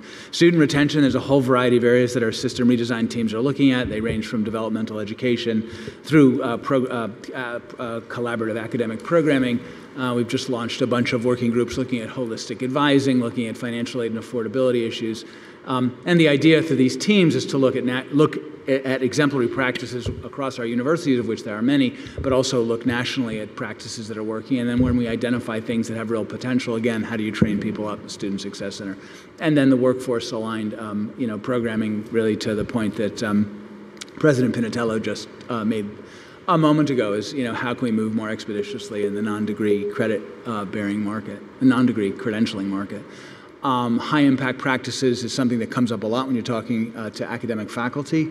The impacts of high-impact practices are known widely. There's a good evidence base under them, but we don't often have the opportunity to step back and expose our faculty, and in this case our faculty, and in other cases our staff, to experiencing and learning these practices so they can be utilized more effectively in the classroom. So this is really kind of a scaling. In my old life, I would call this a scaling play or a scaling approach. It's not about coming up with innovation so much. It's about figuring out how to invest in our staff and our faculty so that we can learn the new tricks of the trade, as it were, that enable us to improve our performance, improve the experience for our students. So that is Student Success Centers in a nutshell. And again, just as we look at all of these, we were really focused on how do we improve efficiencies, how do we redeploy savings, so supporting technology, whether it's online or the student information system that we talked about, to drive that student outcome. So that was really what we were looking at when we talked about trying to narrow the scope to design for the future. One of the questions that you often hear, and I'm going to put a lot of caveats on this slide, so please don't come back a year from now and ask us to report on these exact numbers, but what is the return on investment for the initiatives that we're talking about? And so we used both third party as well as our staff to try to determine a return on investment for all of the initiatives. This is really the savings that you're looking about on the 12 to 18 and cumulative, or when initiatives are fully implemented, that we would be able to generate those savings. And the implementation obviously takes different times and different schedules. And so when you talk about a large-scale project implementation like a student information system, it's over a much longer period. When you talk about things like strategic sourcing, it's over a much shorter period. So it has varying degrees of implementation schedules built in. And if, depending on when we start, the time frame gets elongated. But this is really looking at it from a 5-year perspective and 10-year for the student information system around the consortium and the IT initiatives. What we would want to do is make sure that if we move forward with these, that we are actually tracking our savings and can report back on what that return would look like. So lots of caveats on this slide, but we wanted to make sure that whatever we were looking at was going to either generate savings, and what you do see is online revenue. That is not part of the dollars that you see on the slide there. That's in process. That would be an additional amount that if we move forward with, we would want to track and report on as well. And with that, I will turn it back to Tom. Thank you. I should have waited for my slide. Before I ask Madam Chair if we could take a 10-minute recess, I move that, as found on page 30, the committee recommend that the Board of Governors affirm its commitment to build a sharing system, approve the formation of a shared services consortium, and endorse continued efforts to advance the 4 areas listed above. May I have a second? Second. Jan, thank you. Is there any further discussion among the committee? Yeah, the only thing further is, and I probably should know that because I'm sure it was in the materials, but again, this will go with an affirmation here. This will go then back to the system office to sort of delineate the actual action steps and timeline for all of this, including the SIS, and then you'll report back on, okay, yeah, fine. That's Thank the plan. you. Okay, well, I'll take a vote then. All in favor? Aye. Aye. Anybody opposed? Thank you very much. Madam Chair, I'd suggest if we take a 10-minute recess. Absolutely. You've got the gavel now. Oh, I gave it back to you for a moment. I wasn't sure. All right, and then we'll reconvene in 10 minutes for the remainder of this agenda. At least the committee could take a 10-minute recess. Yeah, everyone else has to stay. PCN brings the distinct aspects of Pennsylvania and its residents to your favorite screen. Hear from state government and community leaders during unedited, balanced coverage of politics and policy.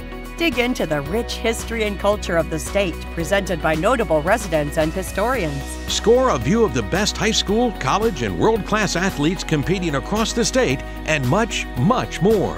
Start exploring the Keystone State today on PCN and the PCN app. Now moving on to the 2020-21 appropriations request, which you will find on item 6C, starting on page 31 of the board book. Today's discussion is influenced by the work of the System Redesign Budget Team. In July, we received an update about areas that were going to be modified for this year's budgeted process, which were then rolled out in August. I would like to thank Ken Long from East Stroudsburg and Gil Brown from Millersville for their work as co-leads of this team, as well as all of the other team members. As we discussed in July, the biggest change we will see in the budget process this year is the introduction of 2 years of projections. Fiscal year 2021, which is our appropriation request year, and the planning year of 2021-2022. This is to set the stage for the new multi-year tuition setting process that will begin in the spring. As we move through this transition year and the new budget process, this committee will have an opportunity to work through the new process and identify areas for continued improvement. In addition to the system's recurring E&G appropriation request that supports the ongoing operations of our universities, the board will consider requesting funds to support the system redesign activities we just discussed. So now I'd like to turn it over to Sharon to walk us through the budget and appropriations request discussion. Thanks, Tom.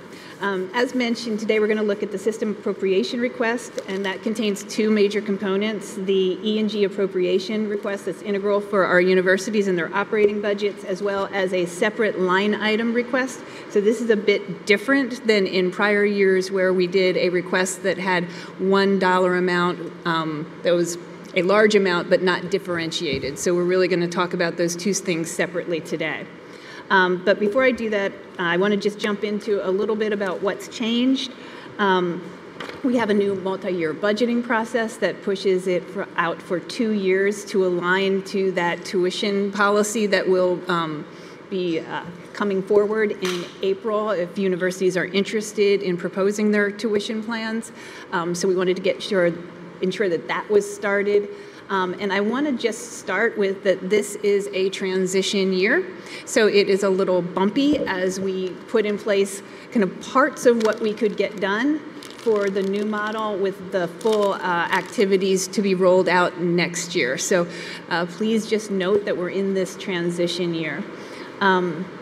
The assumptions for 2021, we really did give some assumptions around the appropriation request, which we'll talk about in a little bit, around that cost to carry, looking for realistic enrollment projections. And then we, as part of system redesign, focused a lot on definitions and making sure that we had accurate definitions for various categories as part of the budgeting process. Expenditures that you're going to look at are really mandatory cost increases that we know at this point in time. So you will see those included. And again, this is a transition year. We are working to align the budget process with the goal-setting template of the universities. We also found in this transition year that the template that we currently have probably needs to be reworked as we move to the new model, so it doesn't quite fit what we would like it to do moving forward, but we just didn't have enough time between May, when we kicked this work off, and August, when we had to send the instructions out, to get the template in place, and then alignment to the multi-year tuition process. So I want to start by focusing just on the budget requirements for 1920. As you look at the pie that we have from a total system perspective, we have a $2.3 billion budget. We have most of that 1.7 in E&G, Educational and General Fund, or General, and those dollars are aligned to academic, administration, physical operations, including tuition revenue and appropriations and student fees. And so that's the largest component of the budget that we're talking about. There are two other components, auxiliary, we talked about the policy earlier today, and those are the self-sustaining operations for student rec centers, dining, housing, et cetera, and then restricted, which are dollars from external sources that have restrictions placed upon them. They could be research grants, and that's a very small component. But what the board has authority over is the E&G from both an appropriation perspective as well as tuition perspective. So that's what we're going to focus the rest of the conversation on. So, excuse me. So just some key items. The board historically approves the 1920 budget as the basis for the 2021 request. Key things just to note that, as you've seen in the headlines, universities are still experiencing continued enrollment declines. These declines, coupled with the tuition freeze for the year that was done so that we maintain student affordability, have impacted universities' abilities to manage through this year. And so you see that in how the different approaches were to budgeting to make sure that the universities are planning appropriately based on those enrollment declines and tuition freeze. You see planned use of carry forward being utilized, and this is used for two things. It's both used by universities to implement strategic initiatives that are one-time activities, as well as balancing the budget. Again, we are projecting the compensation expenditures only to the known contracts that we have. And then, just as you all know, each university outlook really varies based on the university, the region it serves, the complement, the program mix, the space utilization. So every university has a different look and feel, but those university budgets are all what's rolled up for the system budget. The big driver for the budget is our annualized FTEs and our enrollment, because that drives tuition and fees. And so we look at annualized FTE as a driver for revenue. And the reason we look at annualized FTE versus a head count is because it provides a better projection of revenue. If a student's taking a part-time load, they're paying per credit rather than a full-time rate. If they are taking more than 18, they're paying that surcharge. It also includes winter and summer, and so it's a better projection of the revenue dollars. And so from a budgetary perspective, we're using an annualized FTE. You can see also from a revenue perspective that breakdown of in-state, out-of-state, graduate in-state, and graduate out-of-state. That mix also drives revenue, and so universities closely monitor both the mix of the students as well as the tuition policies and strategies that they have around those student mixes. So when you roll our budget up for 1920, what you are looking at really is our appropriation for this year as it was passed in the July timeframe and appropriated out, the projected tuition and fee revenue associated with the projected enrollments that the universities have, as well as then the expenditure side around salary and benefits with those known cost increases, as well as the capital and expenditures. And this is really debt service, transfers to plant for deferred maintenance on their E&G properties. So that's the overall picture. The enrollment is pretty close to what we were projecting when we met in the July timeframe. And so I want to just pause for a moment, I believe, and have any questions on the 1920 before we transition into the actual appropriation ask. Okay. And I am moving quickly because we do have a time limit. So just as an appropriation request, again, we're doing 2 years, so we will be looking for the board to approve 2021. The planning estimate is just that. It's a planning estimate. Next year, we'll be doing the same thing with a 1-year approval with a planning estimate as a item just for awareness and information purposes. So I'm going to go through the assumptions relatively quickly. Again, as we look at the future years, 2021 specifically, enrollment is projected to continue to decline, although the decline is not as great as we have seen. We had an appropriation assumption that we asked the universities to budget for the 2021 year, and that assumption is around a 2% or cost to carry budget, which is a little bit different than in the past. These were also the governor's budget instructions out to the system to do a cost to carry budget. When we looked at that cost to carry over time, we had 2% last year, 2% the prior year, so it seemed a more realistic assumption around a request for a cost to carry appropriation request, knowing that we were also going to ask for a specific line item request. Net price strategies for the year. For next year, we'll be coming to the board in the spring timeframe. So right now we are working with the universities, and they're working to determine which of the universities want to actually present a pricing strategy in April. So we don't have that detail yet, but we know that some are doing that due diligence and maybe bringing a pricing strategy in the April timeframe. Universities are going to continue, as we look at the budget and we look at the enrollment and revenue projections, continue to make those adjustments to their structures so that they can be financially stable. So you will see that over the course of time, and that will ebb and flow based on the activities on a university campus and what they can do in terms of making those adjustments to drive down their cost structures to meet their revenue. It's going to shoot a little bit. So again, going to the annualized FTEs that we received from the universities, we see the projections, a slight decrease from 1920 across the system as a whole. Just to note, as part of redesign, we are also looking to create a sub-team to work on a projection template. That activity is early stages, so it's not visible in these numbers, but that's another ongoing activity as we look at projections.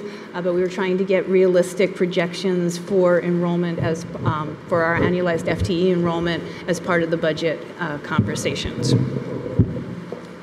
Sorry, I'm not sitting close enough. And then you do see that stabilizes very, very slightly in the 21-22 year. Again, you will not be acting on that year, but this is just informational. And as we go through this year and into the spring and look at where we're projecting it, we'll be doing those updates to those years as well. When you roll it up, again, looking at that high-level roll-up of our in-state, out-of-state, we are, again, seeing the in-state undergraduate declines more than the other areas, just from a number of change from a percent.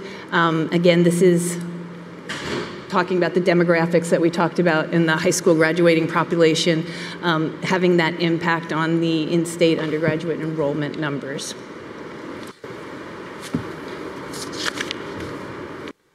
Major cost drivers for our budget, as you are well aware, running a university is a people business. We have faculty, we have staff to support student wellness, we have facilities, and so salaries and wages are the largest driver of our costs in terms of our operating budget. We also have pensions and healthcare increases, and those are about 4% that we're projecting, and those are based on information both provided by the Commonwealth to the system as well as our healthcare providers, and so that's factored into the cost drivers.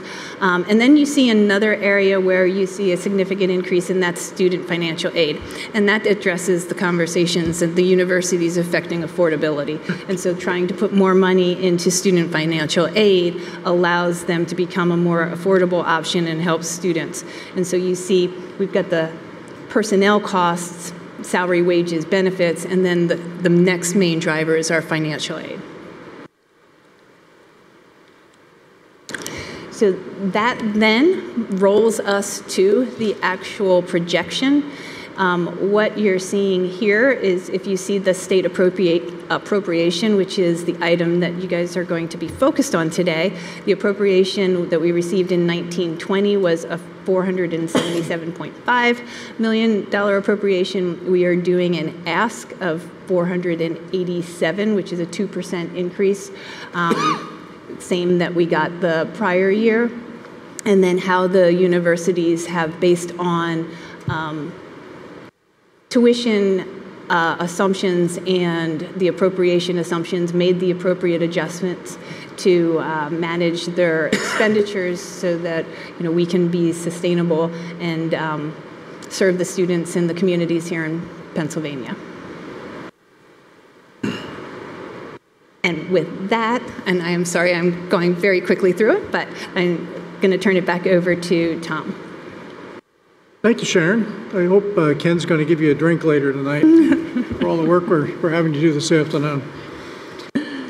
I move that the committee recommend that the Board of Governors approve the fiscal year 2019-20 E&G budgets for the state system universities and Office of the Chancellor, reflected in Attachment 1 as the basis for the system's appropriation request, and a fiscal year 2020-2021 E&G appropriation request of $487,019,000, an increase of $9.5 million or 2.0%, reflected in Attachment 2. May I have a second? Second.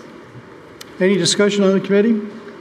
I just have one question, and that is, do we have contingency plans in case some of our assumptions prove too optimistic in these numbers?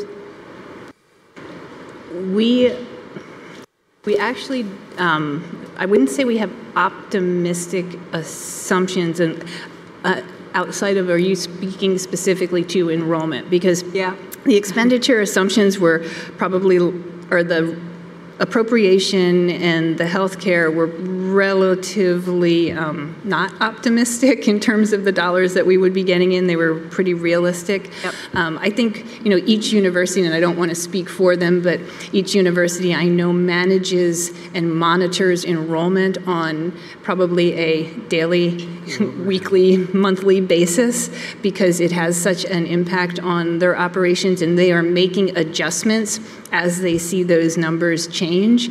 I don't know if you... if you guys would want to comment on So the bottom line, though, Sharon, we don't assumptions. have to get into a lot of details, but you have a high level of confidence in these numbers.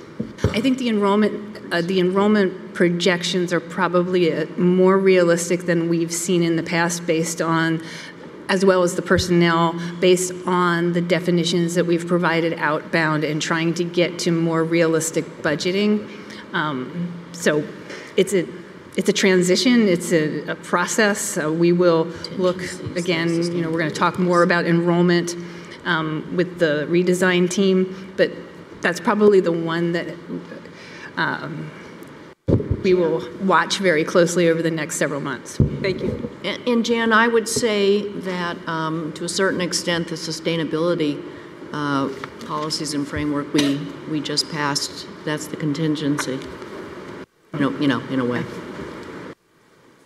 Okay, I'd like to call a vote. All in favor? Aye. Can I ask a question? Any opposed? Wait. Oops. I'm not on the committee. May I ask a question? Absolutely. Great. Thank you. Inherent in a lot of this is maintaining a current level of affordability with tuition. Is the set point that we had for 2019, is that what we're looking at there, or is that kind of placeholder language? I think that's going to be a question that, as we talk with appropriation committees and legislators, that's going to come up, and I think we need to know what that specifically means, if possible.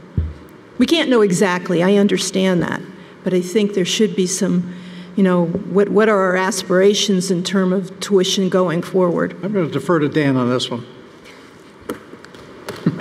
You can punt a share. That's where you get the big bucks.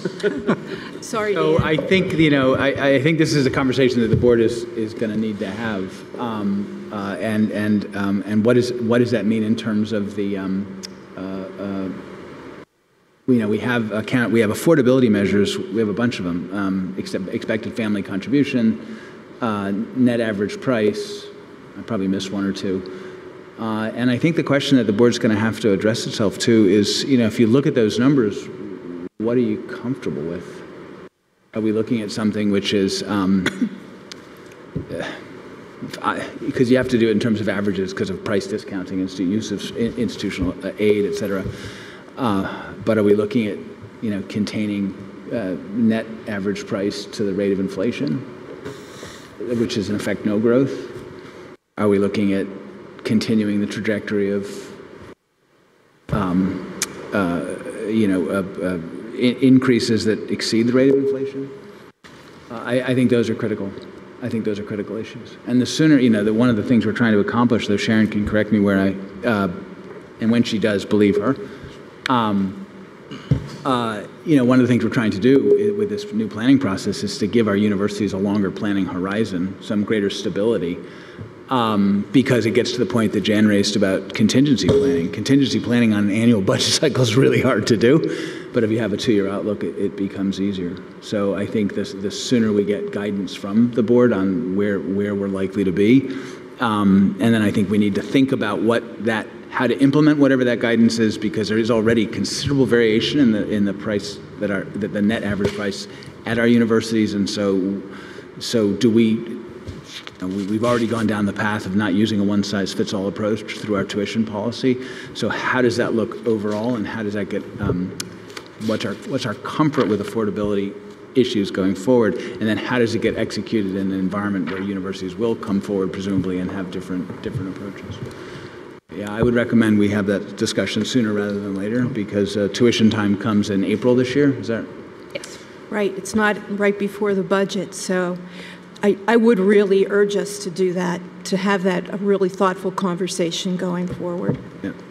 There'll be expectations, and we have to understand how we meet them. And frankly, I think there's a huge opportunity by pushing our process back to position our universities to advertise more effectively what their tuition plans are, to really address some of the enrollment challenges that they're facing. To be able to, even just pushing it back 3 months to April makes an enormous difference. Yeah. It shouldn't be a mystery. I agree. It's part of the transparency. From my perspective on the committee, My answer to your question would have been that certainly desire is to hold tuition where it is. That we'd love to never have an increase. That's going to take an awful lot of magic, and as our chair said earlier, we can't cut our way out on expenses here. So it's going to take a lot of effort from many areas. Thank you. Thank you. Get back to the vote. All in favor? Aye. Aye. Any opposed? Thank you very much. I'm going to turn it back to Sharon again. Sure. So the second item is the system redesign investment request, and a lot about what we're talking about today is going into this request. And this is a slide you've seen before, so I'm not going to spend time on it, but it's basically the things that the Chancellor has said as part of system redesign we were going to do and what we are actually checking off and doing. And so we have some in red that were today, and we can put check marks against them.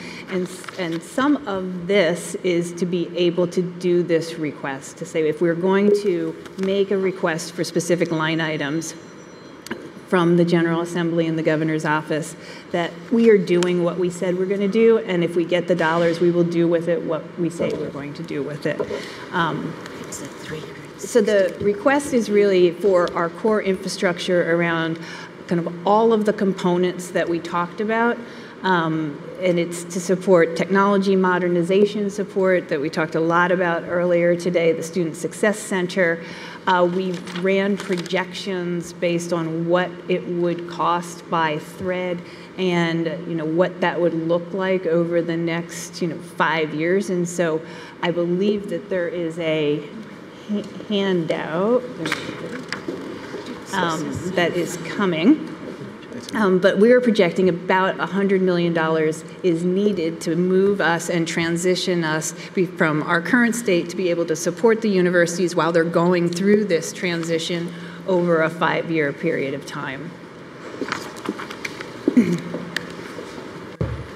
So the second item that's before you is that request for the $100 million spread over 5 fiscal years and authorizing the Chancellor in consultation with the Executive Committee to determine the appropriate amount, because based on that implementation plan, based on when things start, the amount may differ by year.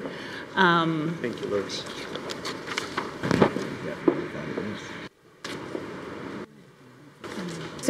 So that is what is being handed out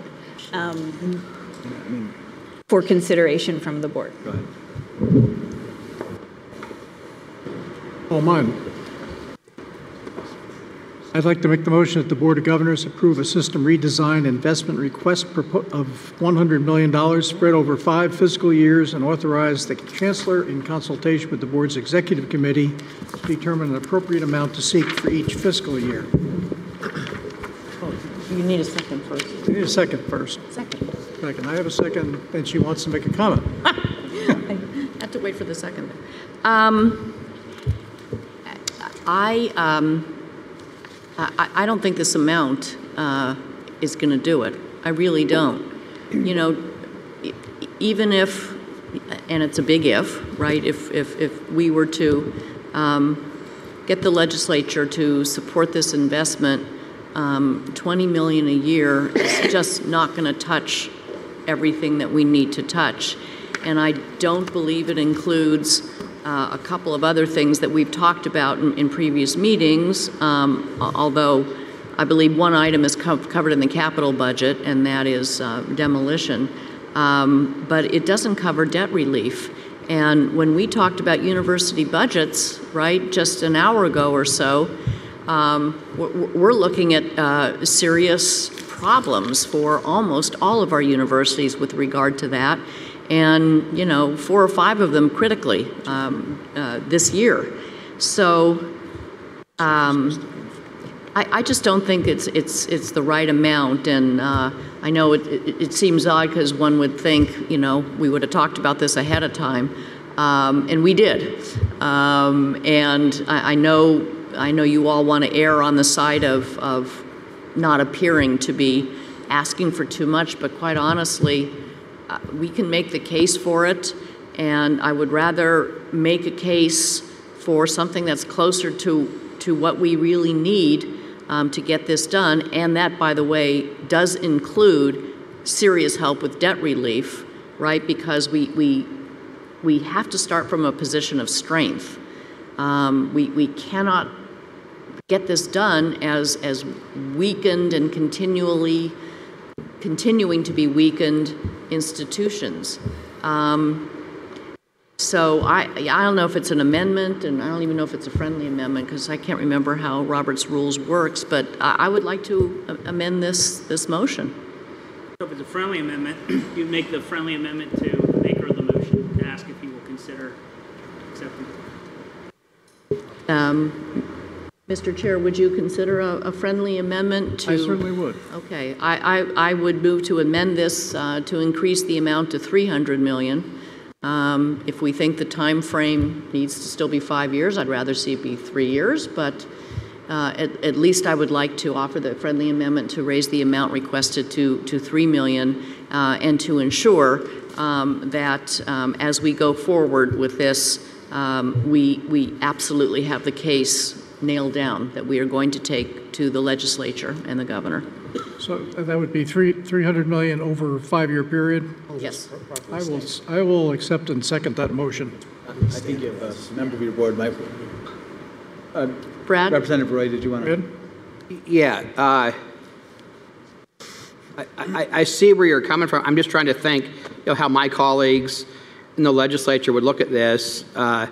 Some of them might think $100 million is a lot of money. Of course, and it is a lot of money. That's going to be a big conversation. $300 million almost sounds like just a really, really big number. Over 5 years, though. Oh, I know, but I'm just, it's a lot. Well, we don't normally get requests that big. We get requests from everybody, from hospitals, nursing homes, state parks, DEP, DC, and all.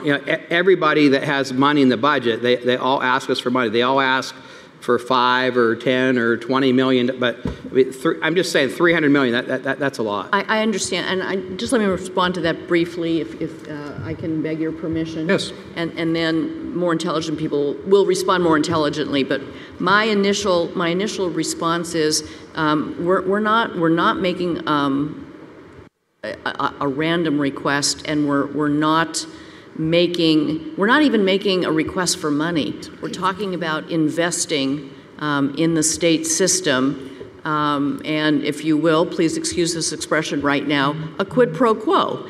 And the quid pro quo is that we will manage our small enrolled universities.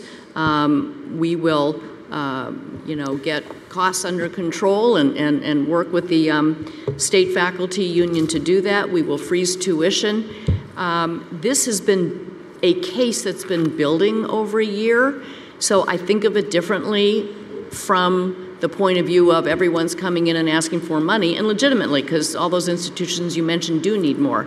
But this is different. This is an investment in, first of all, something that's owned by the state, right? So we're asking the state to invest in itself and in its own assets, its own physical assets, its own people assets, its own workforce assets, because that's what we're, trying to produce. So totally understanding where you're coming from, and you're the one who's the representative, not I. I would say let us make our case, because I think we have a good one, totally understanding where you're coming from. As a second, I would just add the thought that it is not just the investment in everything that Cindy talked about, it's the investment really in the future of the Commonwealth. That's really what these 14 universities are all about, in my opinion. That's why I'm happy to second it. Jan? Yeah, right, because the alternative, it seems to me, would be to be going back every year or every other year and say, well, we kind of ran out of money, we need to ask you for some more. That gets kind of old, too. Then there's a credibility issue about, do these people really know what they're doing? Can't they look ahead a little bit? I like the idea of asking for what we believe to be a more realistic amount over whatever time period you think is appropriate. I don't have a good enough feel for the numbers, but I know that it's we're starting out from behind, so we have to first of all get up to an equilibrium position, and then we have to have the resources remaining to be able to invest in our future. That's a big ask. You're right. It is a big ask, but it's where we are. Scott, did you have your hand up? Yeah, thank you. Tricia, I have to get back to Lancaster, so I'm glad I have the chance to bring this up. I understand that you're raising the stakes, right, for that investment. Dan's been a breath of fresh air, and I think he has the attention of a lot of the people under that dome in terms of the ideas he wants to do. Obviously, you're seeing historic cooperation between yourself and the faculty, between the system and the presidents. But I also think the system also needs to raise the stakes for a high dollar ask, and here's what I mean. Some prior to Dan, the self-evaluation of the system, it was very clear that a lot of the people in the legislature were not happy with that and wanted to do their own because there's an expectation of certain issues being dealt with. We've seen problems with the system that we're all aware of being dealt with, not under your control, but avoiding the system through the form of intergovernmental transfers, which falsely create a picture of sustainability, which isn't fair to all these people who are doing the work of trying to make ends meet, and certainly isn't fair to those young people either at different institutions. And then we have the bigger problem, and it came up earlier in listening to the presidents. I know former Speaker Smith brought this up too. The right sizing of the system is something I know with my colleagues. I hear about almost on a daily basis whenever the state system comes up. And we are attempting through the means of through retirement or whatnot to do that, but we know that's clearly not enough. And in a lot of cases, you're talking to individuals in state government. State government is down thousands and thousands and thousands of employees pretty much since 2012. Thousands. So kudos to you for the vision of wanting to shoot bigger and the stakes. My thing is, and Dan knows this, is he's sitting there in appropriations hearings in the Senate or in the House. He knows the kind of questions he's going to get, and a lot of them are in line of what we're talking about.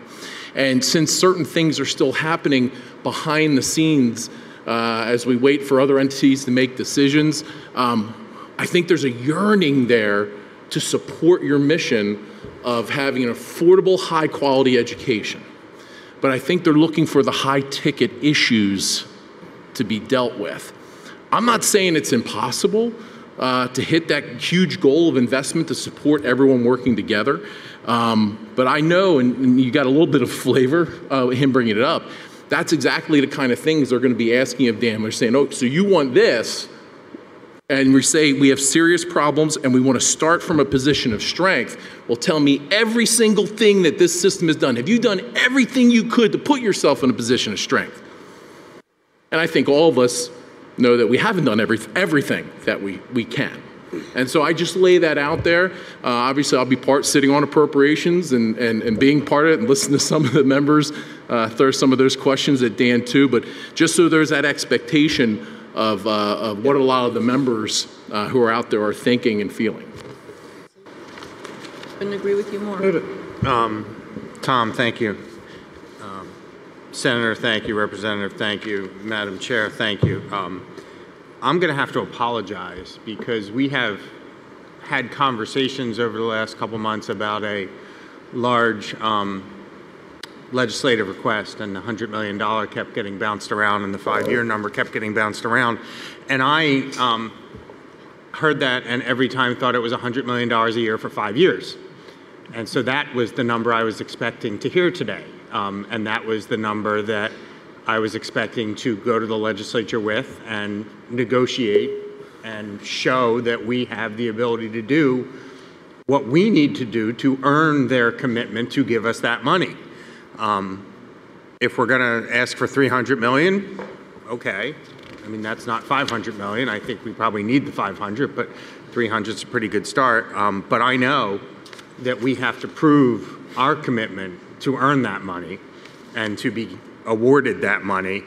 And that will require a lot of effort with the governor's office and the House and the Senate and both sides of those offices. And this board will have to do a lot. We've done a lot, but we'll have to do a lot and even more. And the presidents obviously know, we'll need everyone's support. So I apologize for misinterpreting the numbers that I've been heard. I don't have a vote on this motion today because I'm not on the committee, but I would support this motion tomorrow, even at the lower number than I was anticipating. Any other discussion on the committee? Why did you choose 300 million?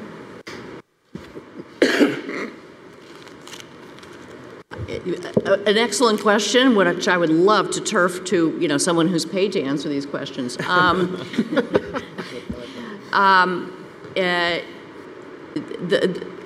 We were thinking along the lines of relieving debt as much as possible for the universities. The actual costing out, I think, Sharon, of the investment plan that you described has been done. And that was originally how we arrived at a number of $100 million. And then when we started to think about, the issues around the debt of the universities and trying to make them whole, that's what drove up the number. At least, in some of our thinking. Any other discussion on the committee? I would suggest we probably take a roll call vote. Is Audrey here? Or? Yeah, yes. And you should, Governor Nicole Dunlop. 300. Aye. I'm sorry, I didn't hear you. Yay. Aye. Governor Thomas Mueller. Yes. Representative Brad Roy. No. Chairwoman Cynthia Shapira. Yes. Alternate designee Allison Jones. Yes. Governor Neil Weaver. Yes. Governor Janet Yeomans. Yes. Chair Mueller, motion carries. Thank you very much. Interesting and difficult discussion. Finally, Sharon, will you walk us through item 6D, the capital spending plan and budget authorization for the committee's consideration? We are almost done. This is the last slide. Just going very quickly, this should be a quick conversation. This is the board action to approve the 1920 capital plan, which is a part of the 5-year rolling plan. We were allotted $73 million for capital for 1920. When we looked at how we wanted to look at the capital plan for 1920, we, in conversations with the universities, there was a desire to focus on demolition, and it goes to the need to drive down operating costs that are required to maintain the buildings that are either underutilized and should be demolished or not currently utilized. And so we have about 900,000 square feet that we're talking about for the 7 demolition projects. It's about 26 million of the capital that we're looking at. That, once demolished, that should give us an avoided cost of $6 to $8 million annually for the universities. All the projects that we're talking about are either obsolete space, unused, or unneeded based on current space utilization plans. And they vary in what they are, from a house to a residence hall. So it really does vary by project, but they are all by the university's desire to remove them so that they can reduce that operating cost on an annual basis.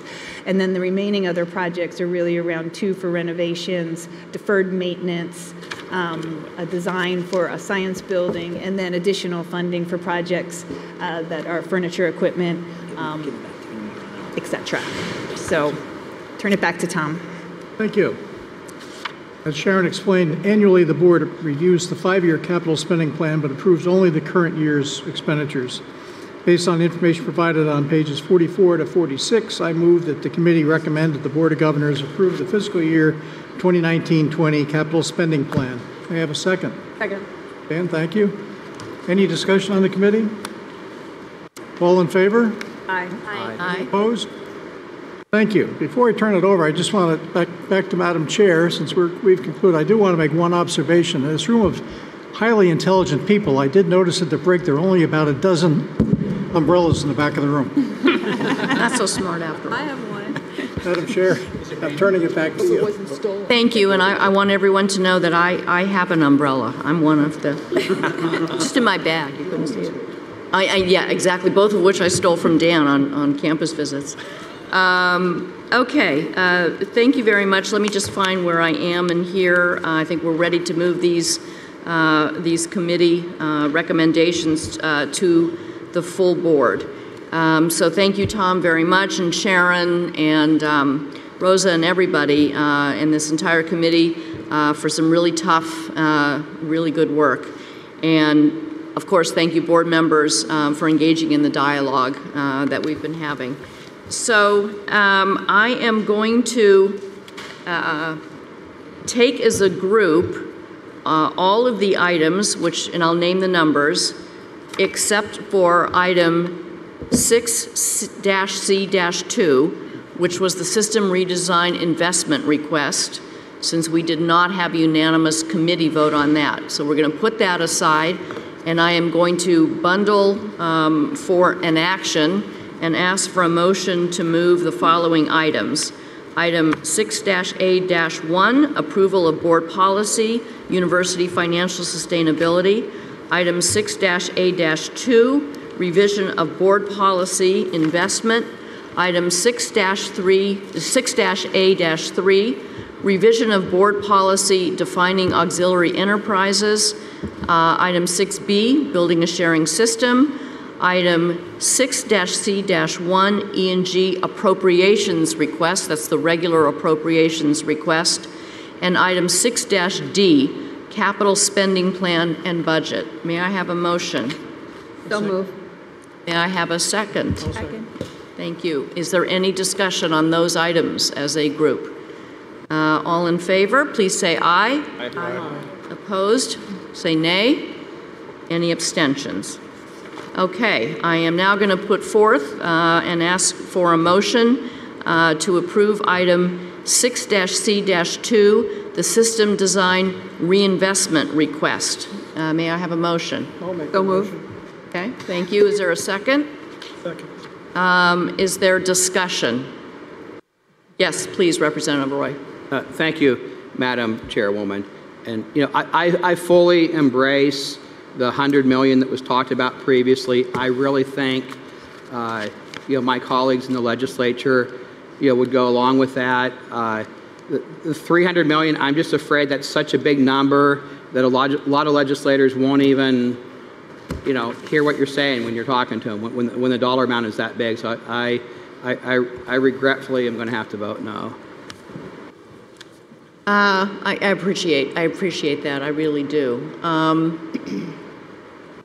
Is there any other comment or discussion? I have a question for discussion, and this is a question to the legislature. Can you bind yourself to a multi-year authorization? No. So why are we asking for a multi-year appropriation with a number that might scare people when in reality all we really are asking for is $50 million? Or $60 million, excuse me, math is not my forte. Maybe we should really only ask for what we're asking for, bring the number down to what the real number is, since they can't give us $300 million even if they wanted to, because they can't bind future legislatures. And we can always, sort of present it as an investment, with...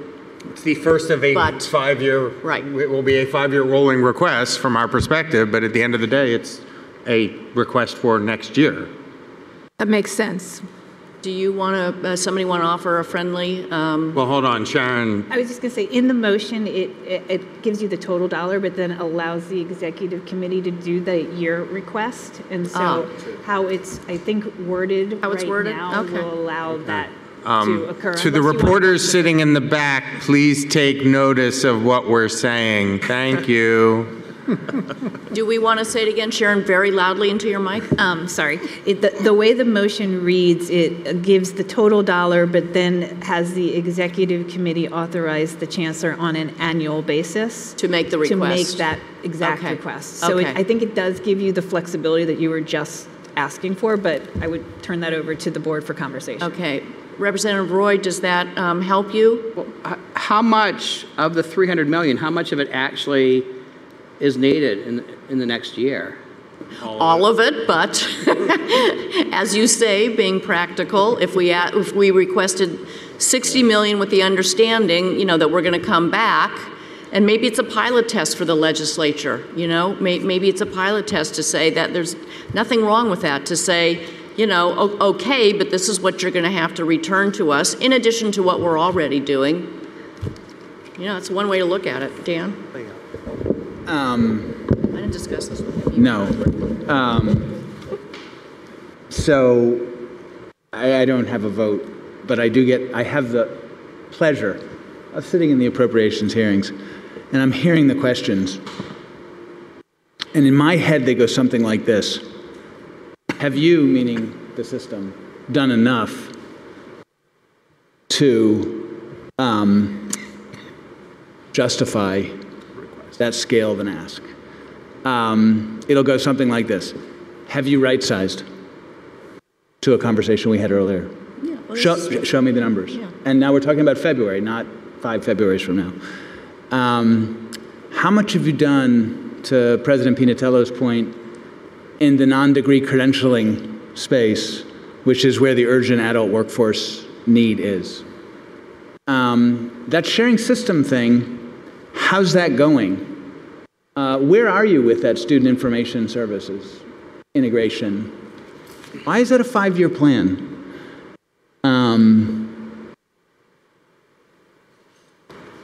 So I don't have an answer. Well, I have to come up with an answer to those questions. But, so in raising the stakes with respect of the ask, we are raising the stakes for ourselves in this grand bargain. And the question is, are we going to step up to those raised stakes? Because now we're not talking about right-sizing in an abstract way over 5 or 6 years. We're talking about a route march. We're now not talking about shared academic programming, which is something we can think about. We're talking about it tomorrow. It's a planning phase, right? We're talking about having that in place as a matter of some urgency. Are we ready? Are we really ready to do that? I have till February, I guess, to come up with an answer to that question. But I don't know. My comments were going to be along that line. I feel like taking serious the things that need to be done in order that would necessitate this ask. We have a financial sustainability roadmap that we can follow immediately. We have an idea, if we began to run, if you haven't already simulated how many institutions would be, and began to move quickly to address those specific things. And I think you could show up with an adequate answer to that particular question. And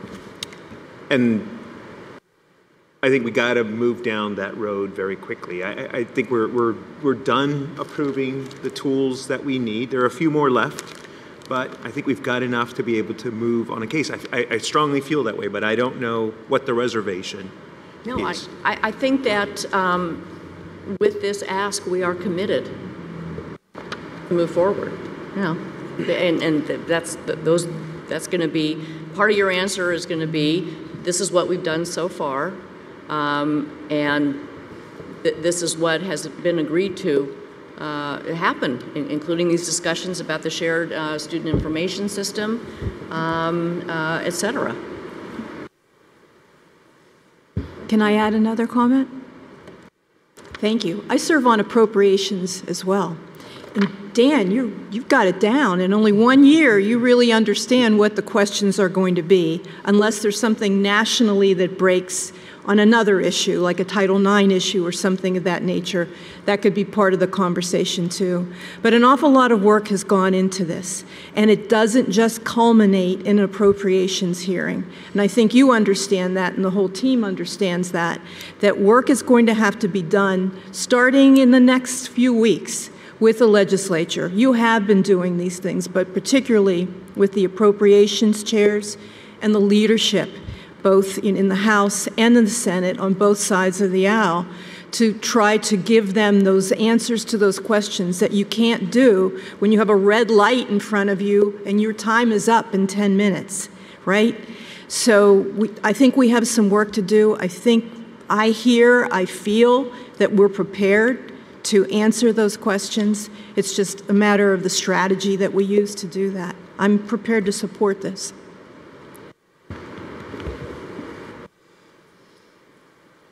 Do we, I just want to, technically speaking, do we want to talk about a friendly amendment to just have a one-year request, which is all that technically speaking could be asked anyway? But, when it's presented as a case with the understanding of what the full plan is, I guess we would need some kind of amendment, either friendly or otherwise.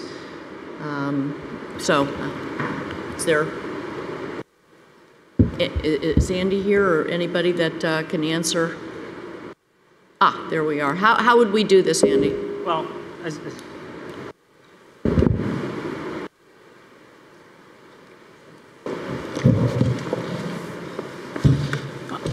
I'll look at Speaker Smith as well, but I believe it would have to come from the floor of one of your colleagues on the board, and I don't see anyone stepping up to make that friendly. Well, I guess, we need to be perfectly clear about where's our highest likelihood of succeeding. So if we go with a one-year ask and put it in the context of, look, this is part of a 5-year journey. We think over the course of the 5 years we're going to need, pick a number, 500, 600, whatever the number is. But for right now, we've come to ask you for $100 million for this year. Could we do it that way? Does that succeed? I'm looking for guidance because I don't know. Yeah, I'm looking for guidance as well. How? Do you want to table this? So there's a motion been made and a second, and that motion is right for the consideration of the board. And it's up to a board member at this time to decide whether or not he or she wishes to offer a friendly amendment to $300 million over 5 years at the discretion of the chancellor with consultation of the executive committee. And I didn't read that, that's just my recollection. Okay. Just to clarify, the caveat was still there for the executive council to turn that into a different request, right? Okay. Yeah. Yes, the way the motion. Right, there's no annual amount set for even for this year's appropriation ask on this piece. We could table it and let the staff crunch some numbers overnight. All right, so let's do that. I guess I will move. Can I move to table it? I think so. Andy? I'll be happy to do that. I think it's always better for someone other than the chair to make those. Probably. I would move that while we've been abundantly transparent in our discussions, I think we should table this for a little further consideration till tomorrow. Yeah. Have to have an action. Yeah. Yeah, we need to have an action on it. So I would move that we just table this until tomorrow's meeting. Second? Yes? Okay. I'll second. Discussion?